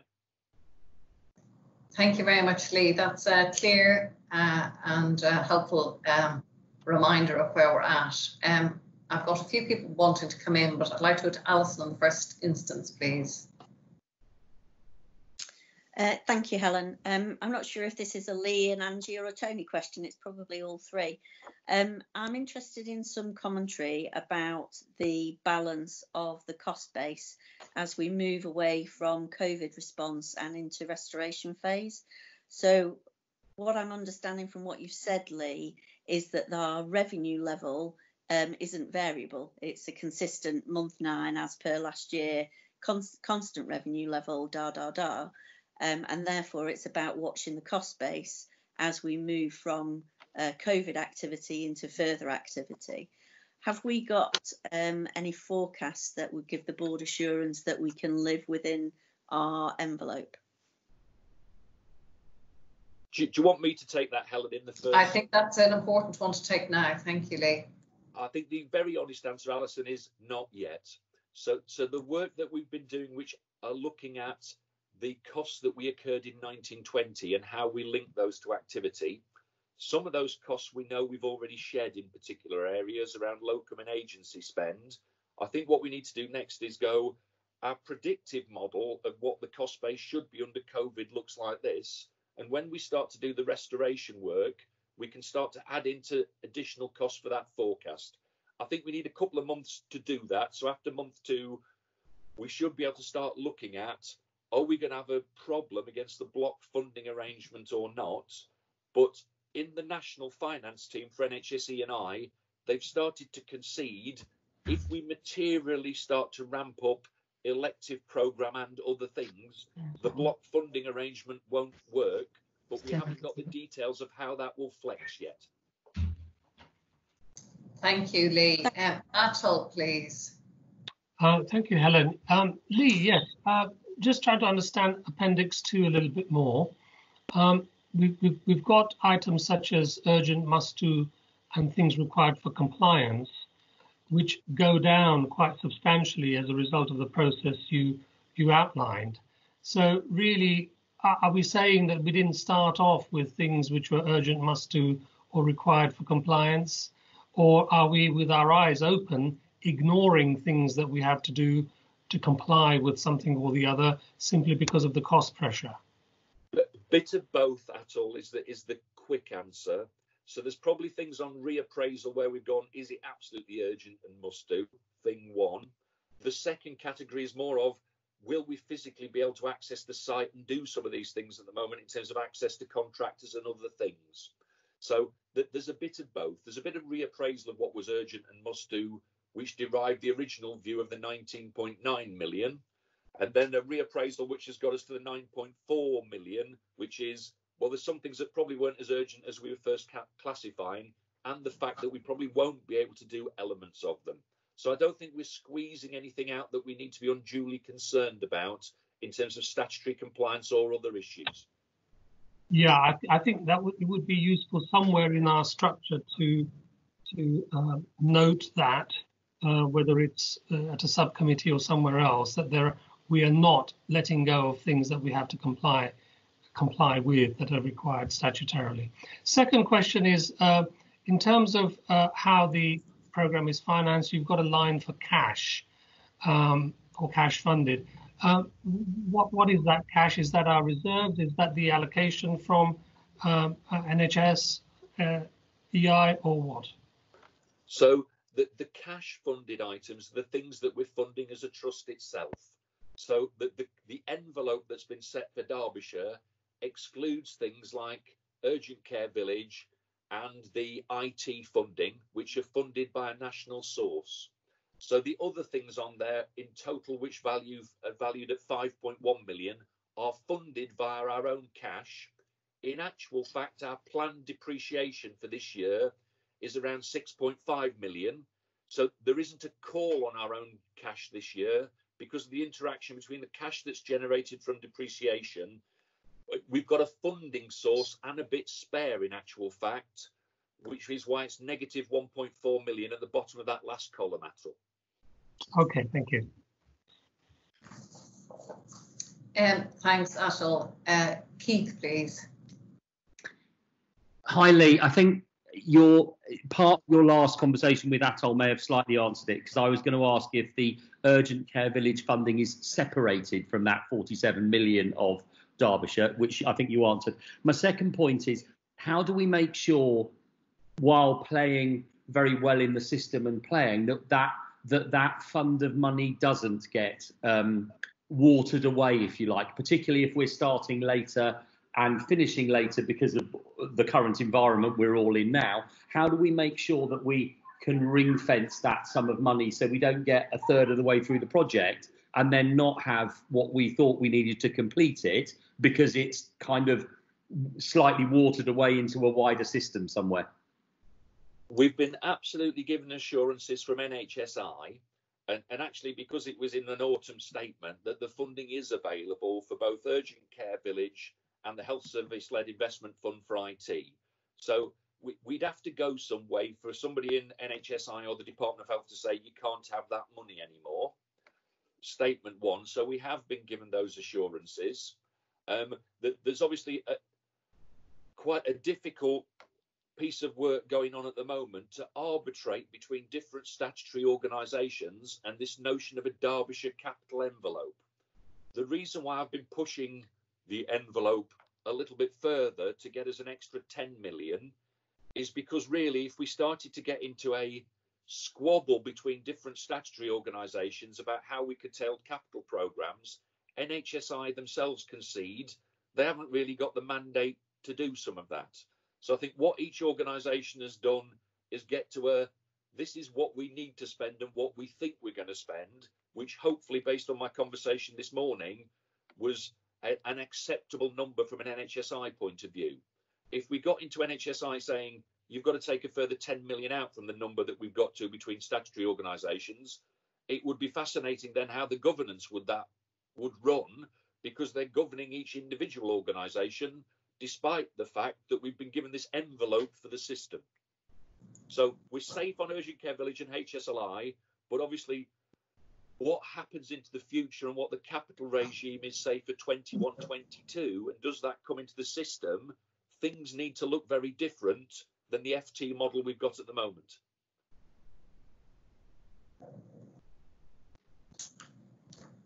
I feel partially assured, Lee.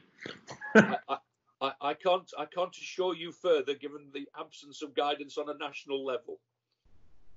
No, I appreciate that. I thank you for your response, Lee. I appreciate what you say. Thank you. On that note, I wonder if the action flowing from this discussion is possibly twofold. Despite the fact that the 1.7 million deficit at year end against the control total is explainable in the context of COVID, I think we know from the reports we've had to board previously from the Finance and Performance Committee that that figure did move around perhaps a little bit more fluidly than we would have been comfortable with in ideal circumstances. So I would suggest that we have a light touch, but nevertheless penetrating lessons learned on the 1920 outcome. I'm not sure it's a board item, but it certainly might be an item to inform our strategy refresh sessions that we have lined up, because there's something about that financial planning and certainty that will be important in the strategy piece. So I would suggest we take that action from this discussion. And I think with regard to 2021, as the exchange has just played out between Lee and Alison, it will be sensible if we could ask Finance and Performance Committee, please, to look at the risks and issues associated with block funding arrangements.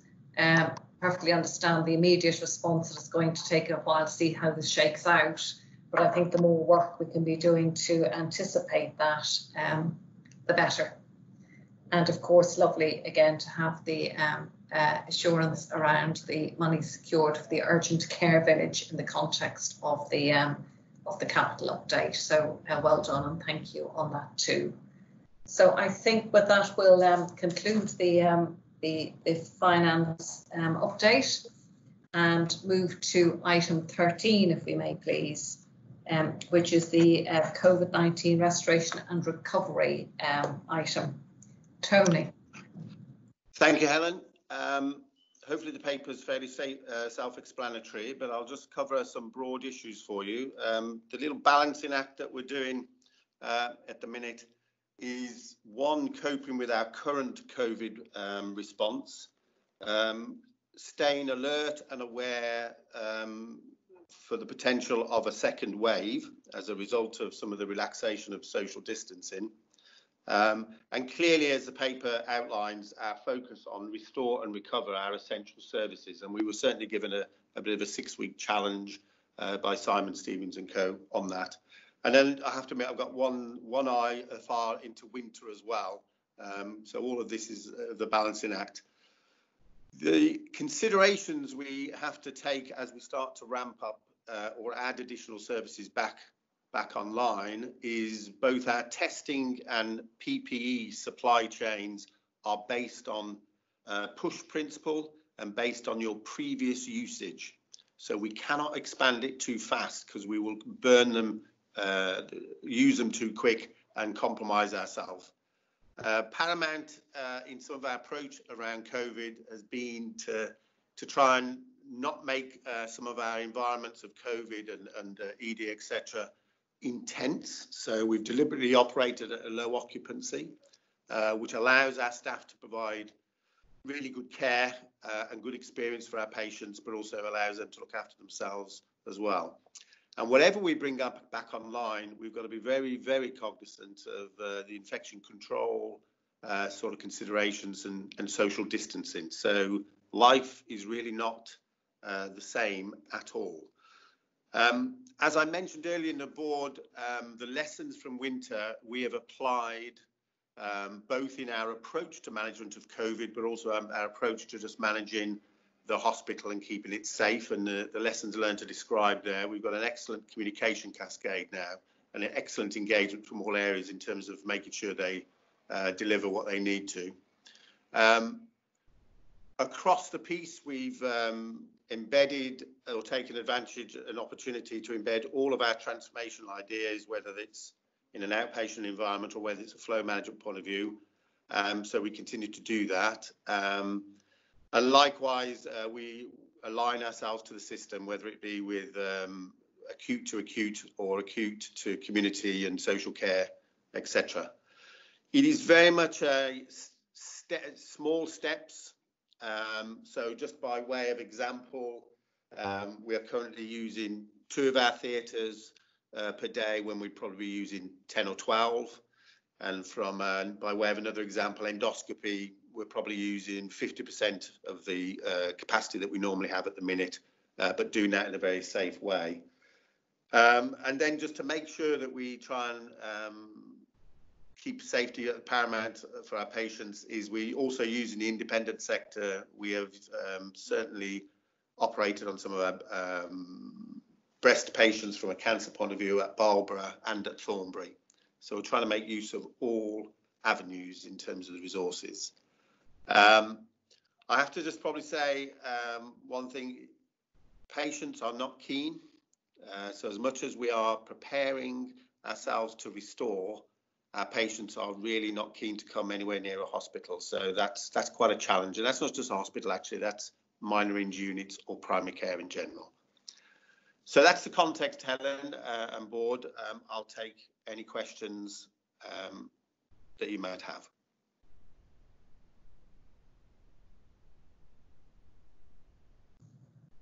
Oh, sorry, I was on mute. Oh, Atul, please. Oh, thank you, Helen.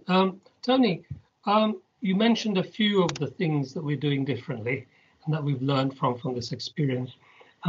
Just the bureaucrat in me yearns for a list of the things that we think we're doing differently or we want to do differently, just to see, in the round where it's got to, basically. That would be helpful. Okay.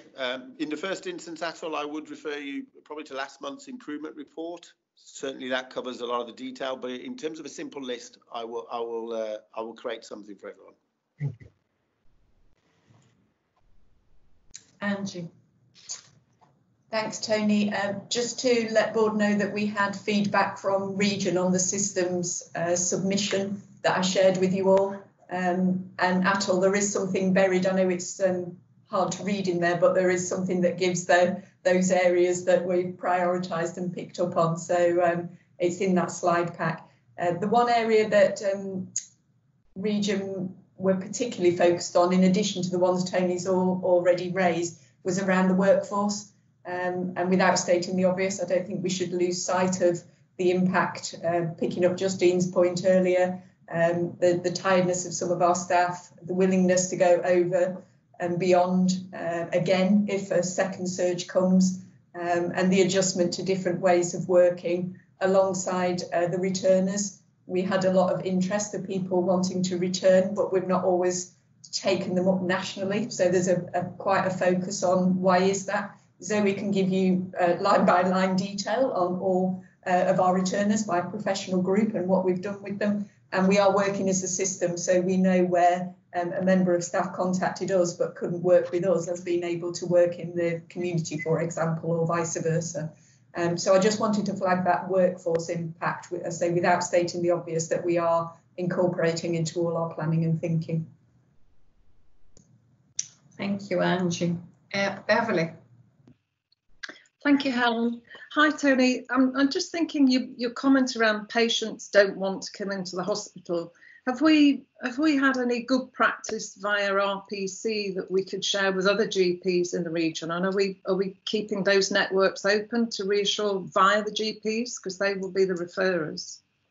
Oh, absolutely. I have a GP representative on our planned care programme that I lead across the system. Maria only the other day presented to the whole community of primary care in the north. That was last Friday, just talking through how making them aware of our position and how we can help them and they can help us. And Hal is part of the clinical reference group that makes sure that we do the right things collectively across the system. And there's lots of messaging from Sarah and Lynn in terms of the briefs, in terms of encouraging the public to come back, and it's okay to approach your NHS provider. So we're seeing that from an urgent point of view. We're seeing the numbers go up, presenting at A&E. But as yet, what is being shown is when people have got the choice, I'd like to stay isolated and stay safe, as opposed to having my procedure now, I think I'll wait. And it's a little bit of that.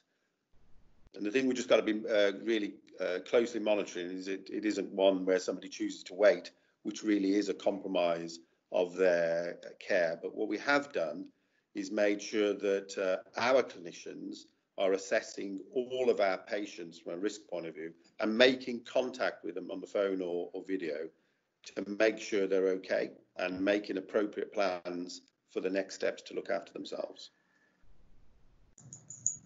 Hopefully that answers that query. Yeah, that's very helpful. Thank you. I mean, as we've alluded to earlier in the meeting, this is a really important paper, not least of all as our success over this period will be measured not only in our response to COVID positive patients, but in terms of total mortality and clinical outcomes against national and international benchmarks. And, you know, that's really what we're aiming for. So whilst on our weekly calls between Neds and Angie, we've had great assurance that there's lots of planning going on. I think it was only really on reading this paper that we could understand the extent and the quality of it. So a big thank you to you, Tony. And I suspect also I detect the fingerprints of Maria Riley on various parts of this paper. And it is at her usual quality and diligence, and we're very grateful to you and her for all your work on this. It's key, so thank you.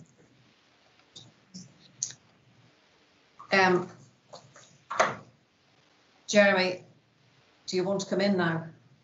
Yes, if I may, just quickly. I just wonder what conversations may have been taking place with Public Health England about the management of any further outbreaks of COVID infection that might be associated either with the hospital itself or with Royal Primary Care.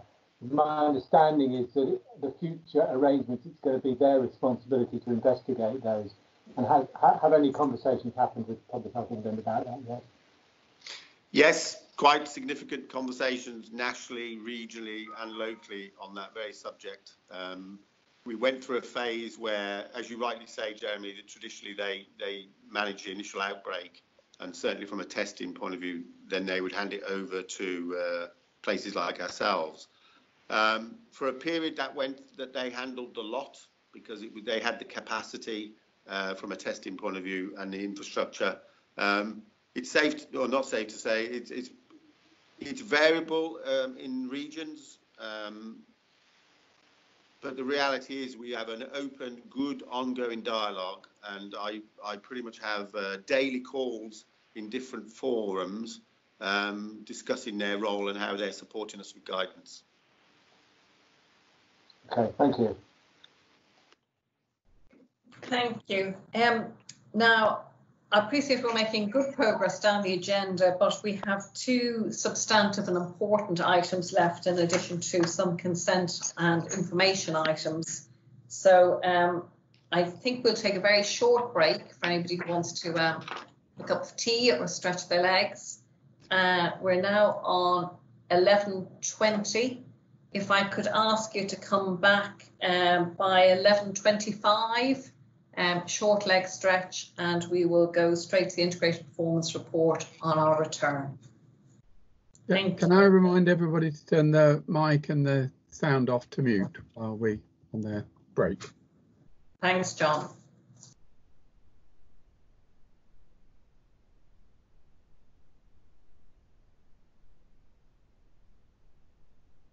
An important discussion next on the integrated performance report.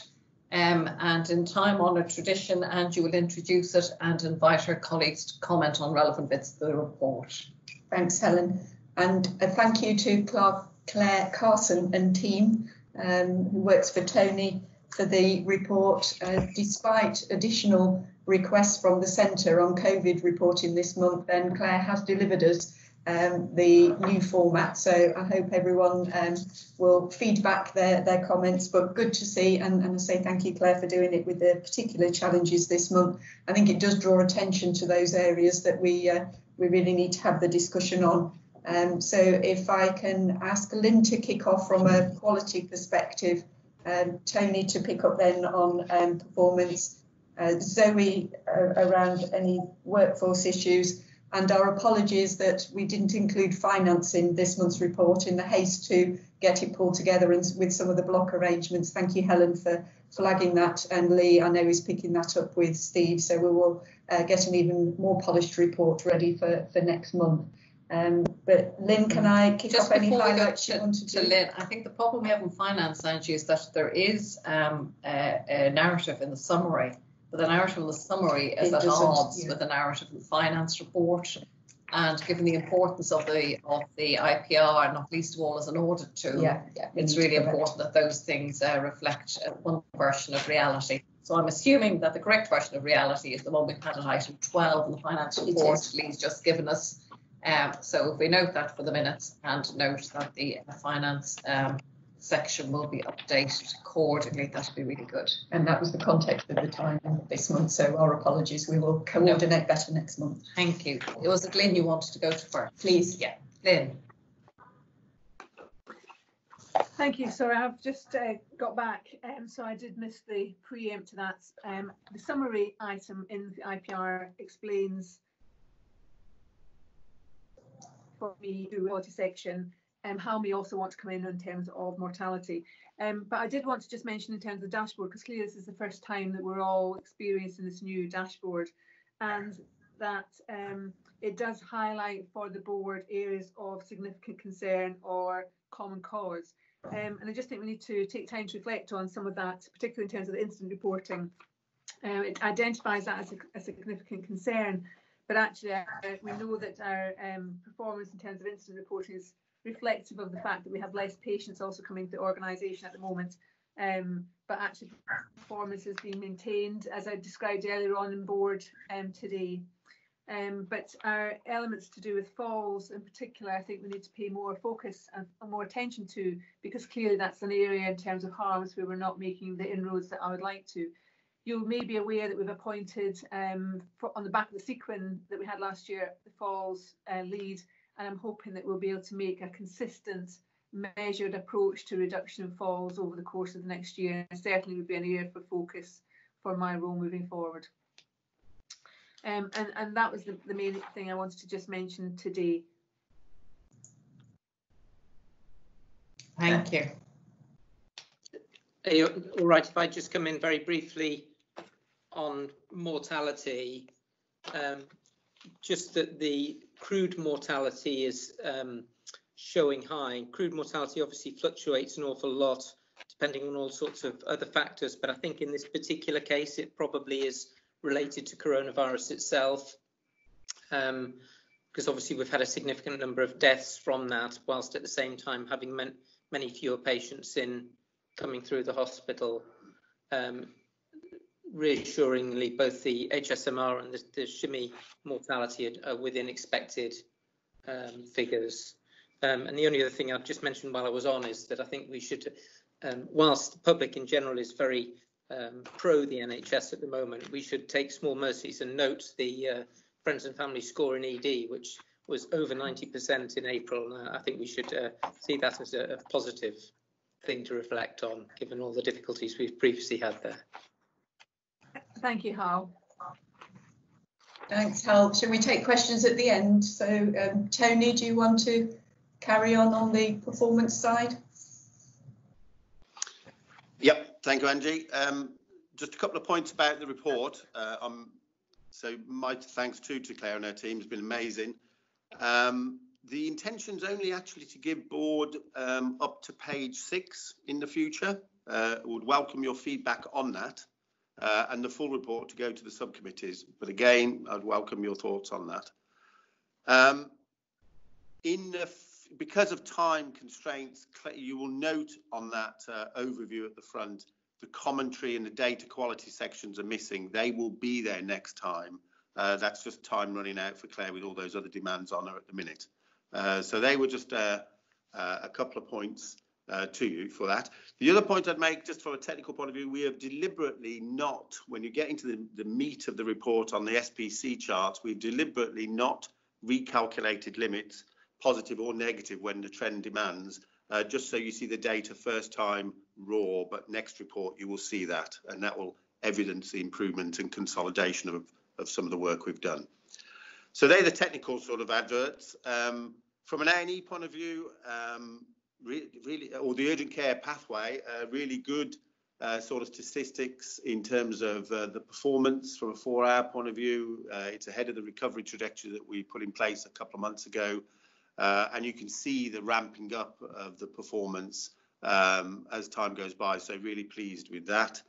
As we go through the organisation, our occupancy, we're deliberately operating at low occupancies, whether it's in our normal wards or in our COVID wards. And our one of our favourites, over 21 days, we've got single figure numbers now as we stand today. There's about 20 at the point of this report, but we're in single figures at the minute. So that's as a consequence of working really well with our partners in community and social care. So very pleased with that. So that's from an A&E point of view. 18 weeks, a bit of a gem really, although you might not look it on first look, because you go, oh, we've got 4 52-week breaches. But considering the delays from a surgical point of view or treatment point of view, there are hundreds in the system elsewhere, hundreds.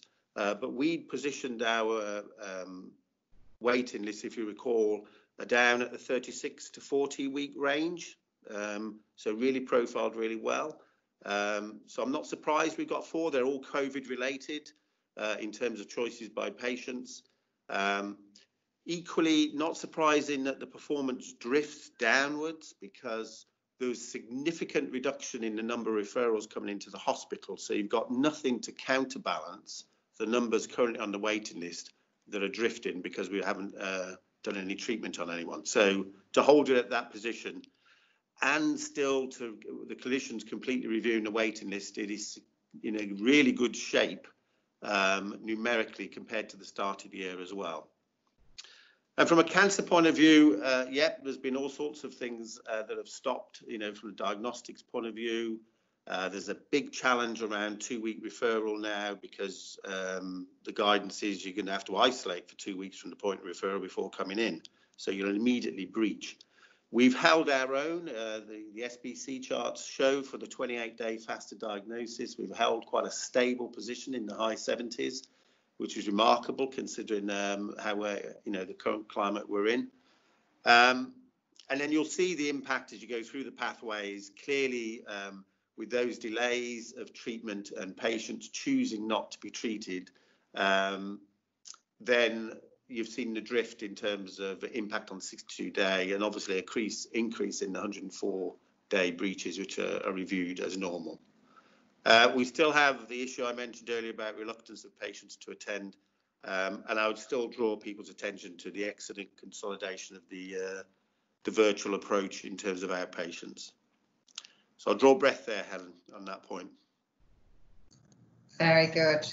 In which case, we just go to Zoe and then I'll come to you, Beverly, after that. Thank you, Helen. A couple of areas I'd like to comment on. Firstly, sickness absence, to give board the latest position. So over the last 2 weeks, our overall sickness absence has ranged between 10 and 11% on our daily sit rep. You'll recall before each day we submit our sickness figures. Of that, between 6.1 to 7.1% has been COVID related each day, and that's either been sickness or self-isolating related. That is a slight improvement. The 2 weeks prior to that was more the kind of 11 to 12% mark, so slight improvement. And Monday's figure, which is the latest one we have, was slightly below 10%, but that's only one day, and so I wouldn't say that constitutes a trend. But certainly the 10 to 11% has been consistent over the last 2 weeks prior to this one. The second area I'd just like to comment on is essential training. So board colleagues know we've been doing lots of hard work to try and improve our essential training compliance. We've introduced various different approaches to doing that, some of which we've been able to continue during COVID, some of which we obviously haven't. I'm pleased to say that we've continued to see some small increases in essential training compliance, even during the COVID situation so far. So April, we were at 83%, which whilst not at the 90% target, is certainly getting close towards it. We are ensuring that people are taking the opportunities to complete their essential training while they can during this period. So, for example, if people are from working at home and have the capacity to do so, we do have a lot of the modules which you can do via e-learning. Clearly, compliance will be varying at the moment depending on capacity and job roles and what's happening in different areas, etc. But overall, we are seeing an improving picture. Thank you, Zoe. Beverly. Thank you, Helen. Question for Zoe and or Lynn, really. I mean, we get our weekly updates on staff absence, and it's been not as bad as perhaps we might have thought it could be. But then when we drill down into the nursing figures at 17%, I just wonder if you can give some background, because obviously not only worried about COVID, but work-related stress, etc. So if you could just explain some of those figures.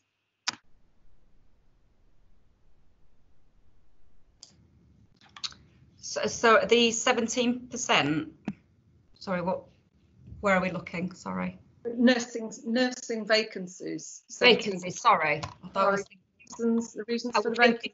Sickness. Apologies, Beverly. I was looking at my daily sit rep from the nursing. You know, it's not 17%, it's much lower than that.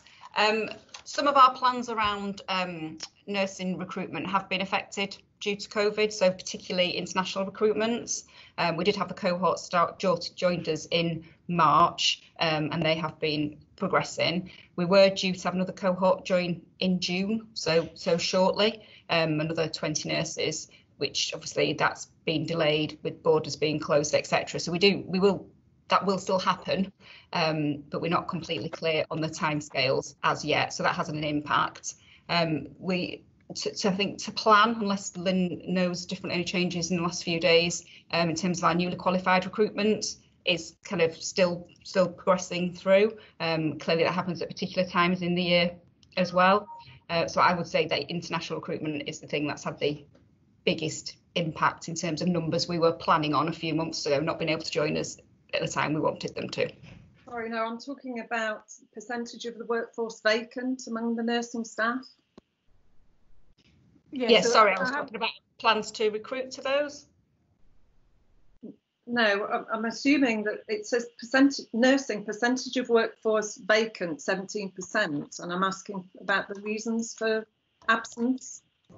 There's a varying array of reasons for the absence in that totality, Beverly. A combination of staff who are off sick post-surgery, staff who have got short-term sickness and absence, staff who have got isolating because family members are sick, staff who are sick themselves, and Zoe gave you the percentage of COVID specific, which was about 7%. It has fluctuated. It's been as high as 12, I think, at one point. I can't remember exactly, but it's fluctuated. Yeah. And that varies depending on what stage we've been at in terms of the lockdown or the release of the lockdown. And I'm thinking now, what's it going to be like as we move forward? And also, we some staff who are shielding had not all received a letter and then got more of a letter. We've started the risk assessments, so that will fluctuate a bit in that totality of why staff are off sick. And I think, sorry, Karen.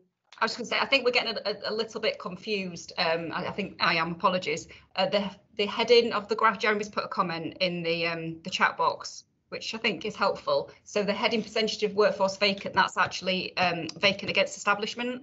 So it's not around sickness absence vacant, it's around funded establishments. So we were at a level with nursing recruitment where we were in a strong position, and then for positive reasons. So we made a decisions as a board to increase investment in nurse staffing. So at night, for example, and in other areas, which increased our vacancy numbers. And that's what that graph is showing. I think perhaps it's not very clear in the report, so we perhaps need to look at that. Yeah, so that's why I was getting confused. So do we have any significant absence stress related that we're aware of? Well, it's anxiety and stress related is consistently, as it is across the NHS, one of the reasons for sickness absence. If you're looking at kind of sort of top 3, top 4, it would be consistently. And I think that's why we've talked about the support we have got as a nation, essentially, which we're keeping a close eye on here, and working with Ken and the charity too in terms of what support the charity can bring is really, really important. So yeah, that is absolutely a factor.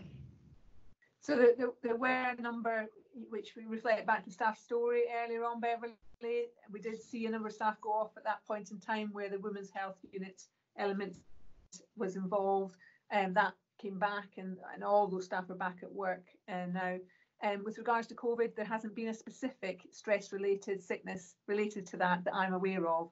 I also just want to go back to that vacancy figure, because we took a report to Quality Assurance Committee at the start of the month as well, which looked at what our current nursing vacancy was with regards to band 5 and 6 level, and the prediction of that coming down to as low as 7.6% in September, October, when the students come in as well. So it's just to give you a bit of whilst we might be a bit confused about what the graph's saying, giving you both sickness absence and the vacancy information together.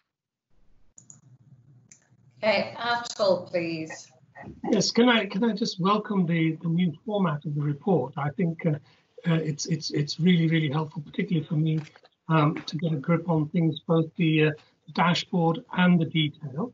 And I would hope, my guess is that governors and members of the public would also find this format of the report very much useful. So thank you to Tony and the team. I know obviously there have been other pressures around this time, but to start off the new financial year with the new format is really great. For what it's worth, I think for the next couple of meetings at least, I would prefer to have the detail coming to us until we get used to it all. Thank you. Yeah. We've had a similar comment from Sue, Tony. So I think huge thanks to you and Claire Carson for the format. The SPC charts are particularly informative. I appreciate your suggestion that the board might want to concentrate on the first 6 pages, and certainly we're in a format now that will support and help good quality board scrutiny. But I think, as Atul and Sue have expressed, we will stick with the full report coming to board, despite the scrutiny it's getting at committees in advance of that, at least initially, until we all get used to the new layout and used to interrogating it and all the value that that new format is going to bring us. We also note the very good performance across all areas despite the current challenges, and are not complacent about the challenges we still have, not least of all the ongoing challenge in A&E despite the reduced pressure on the service, and the steps that Tony and colleagues are taking around cancer performance, which as sure as night follows day will translate into cancer outcomes if we're not very careful to do everything we can to maintain and improve cancer performance over this period. So thank you all for that. And that now brings us on, if we may, to the last substantive item of the morning, which is the Infection Prevention and Control Assurance Report. So if we go to you, Lynn, please. Thank you very much. The government, through the gov.uk, but essentially working with the NHS IND, have developed a COVID assurance dashboard for infection prevention control. It's a 10-point plan essentially. This first came out in one version, and I've subsequently had another version since this has even been completed. So this is the third iteration of that dashboard and framework that's been published. So this is the assurance against the system. It's the first iteration, and I've no doubt you'll see further ones before too long, as it is a moving situation as we learn more. But what I want to provide to board today is, with regards to this particular element, it does relate to the Health and Social Care Act, particularly with relating to infection control. So it is in statute. And the issues that have been applied that are different is more the scrutiny or the frequency and the level of cleaning, for example, and social distancing. So the new thing. So some of it is in existence already and some of it is new. You can see from the actual dashboard, page 3 of the report, that we are providing a RAG rating to that based on our levels of assurance and our professional judgment against the hygiene code, of which there are predominantly green assurance to that. There's 3 years where we haven't quite yet finished off our checking of those processes. But as I say, this is a progressive document, and the latest version that came out on the 22nd of May has got some more elements to it about frequency of cleaning that we're still working through in terms of the impact of that on the wards and the areas and other aspects. We do take this into consideration, as Tony has referenced, when we are looking at recovery plans, because examples of cleaning more frequently in between patients, lying fallow with rooms between the movement of cases through theatre, for example, all impact on our recovery process. But I would like to commend today to board that we can provide a good level of, a significant level of assurance around our infection control practices. I do say that on the basis that we've also know that we've had CQC visit to ED back in December. We're just awaiting our final publication of our CQC report. And infection control practice is an area that we know does flag up within there. Sometimes smaller elements to it, sometimes more detail, as we saw in ED. It is reassuring to know that actions we've taken in ED have been progressed and are doing well. But I do think this is an area we need to focus on, and certainly when looking at the BAF, I'll be putting more in with regards to infection control into the BAF moving forward, because it does need a bit of a spotlight on it in terms of its leadership within the organisation in the clinical areas, particularly ensuring that we deliver practice. Our education training around infection control is strong. It is consistent application of the right thing that needs the attention. That said, I've got good assurances on these key areas, with some still work to do, and a revised version that we just need to make sure we were up to with that revised version of the framework that's come out from the NHS. Thank you, Lynn. Do colleagues want to come in on this item? If you do, please, if you could indicate.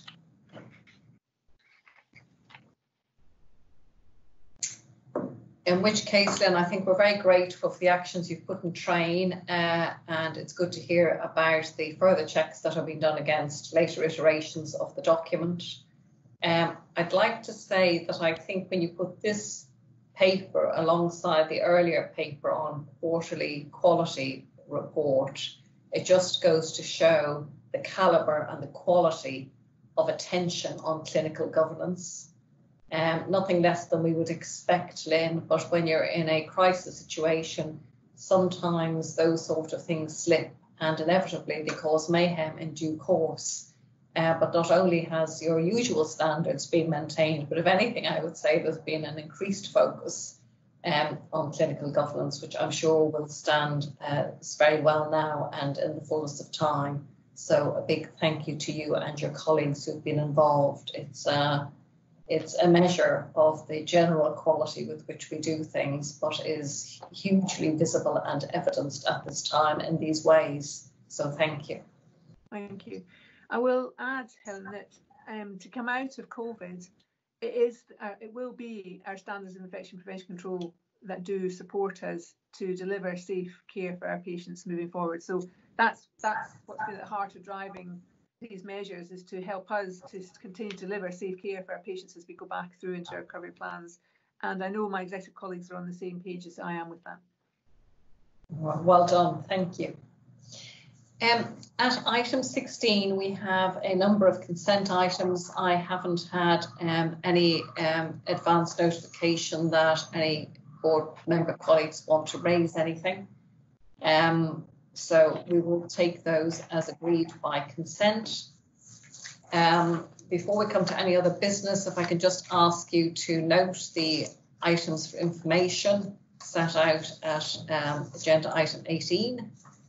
And then that will bring me back to any other business. Does anybody want to raise any items of any other business?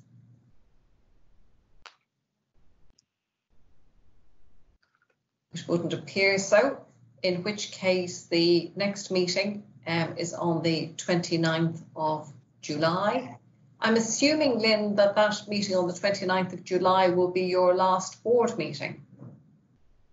Not sure.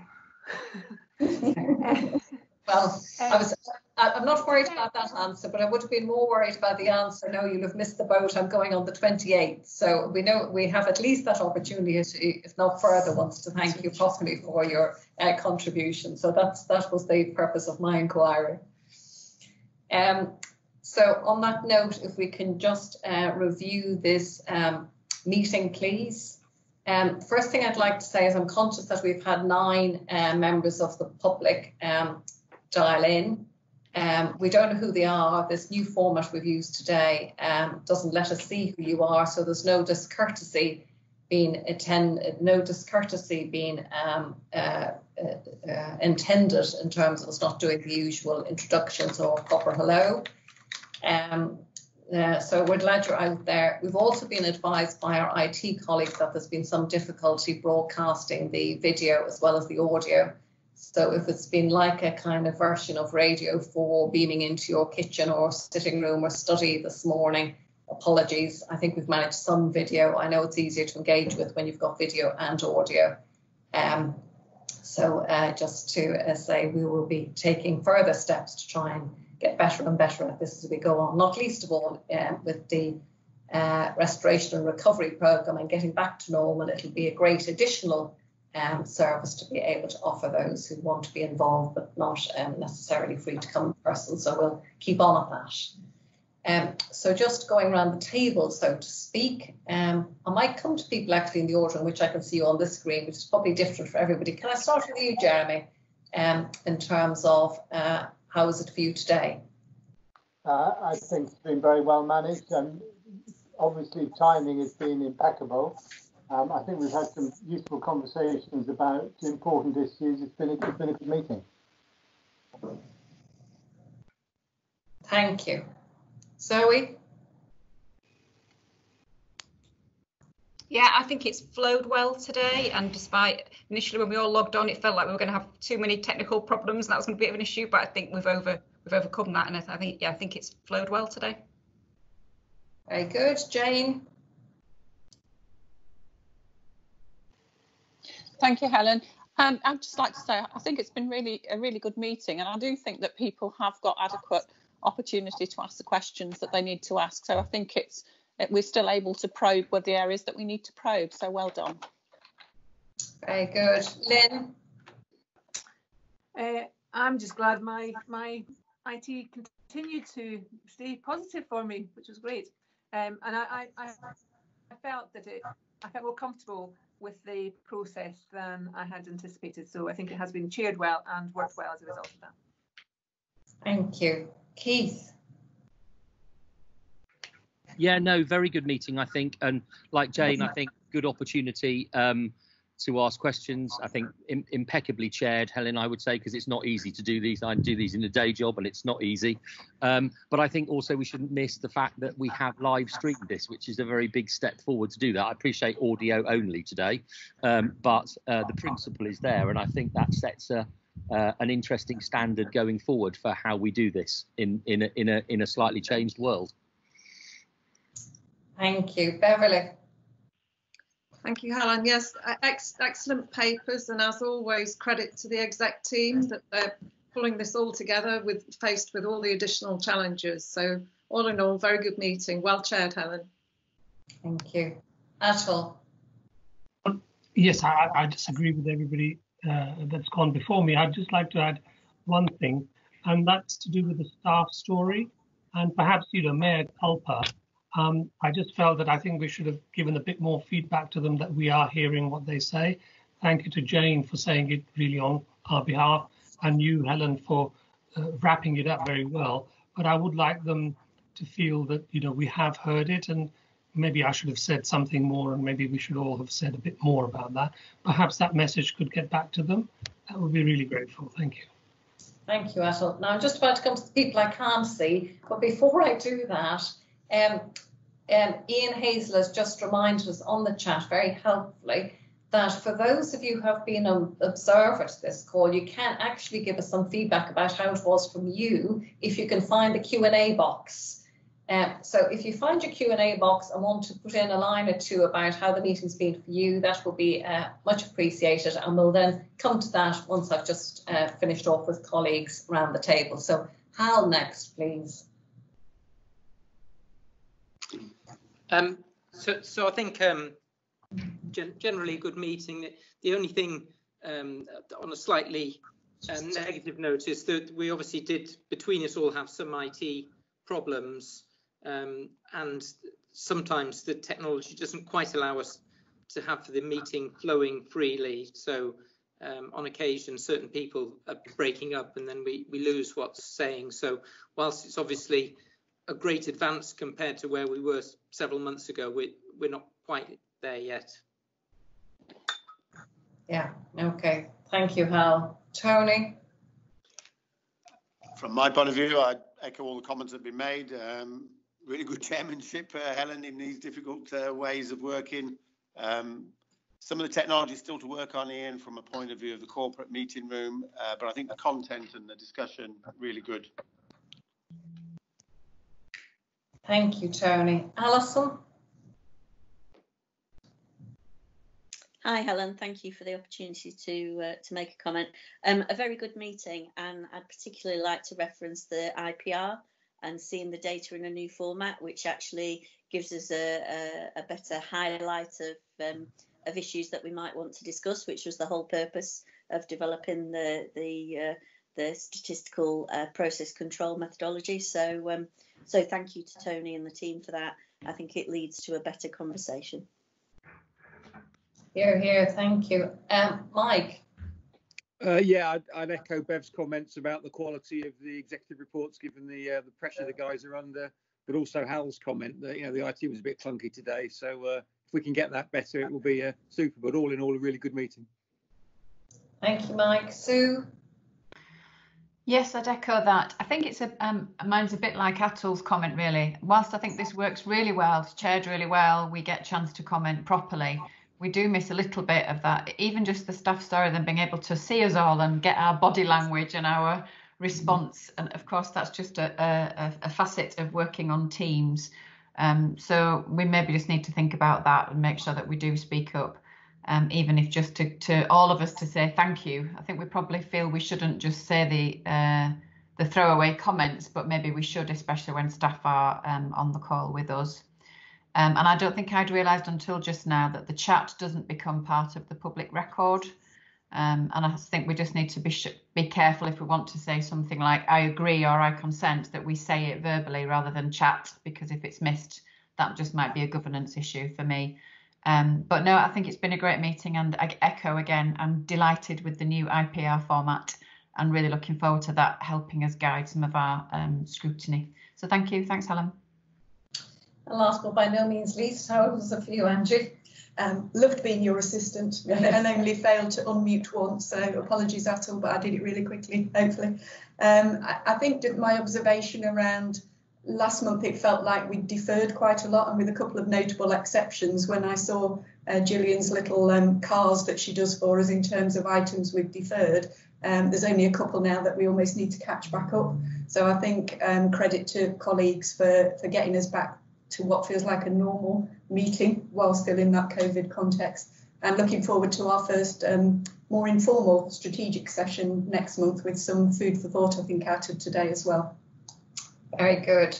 Well, we've got some, we know who some of our observers today are. Denise says good meeting. Thank you, Denise, and hello to you. Judith says good meeting, but echoes the comments around sound quality, so apologies, but we are going to try and crack this one.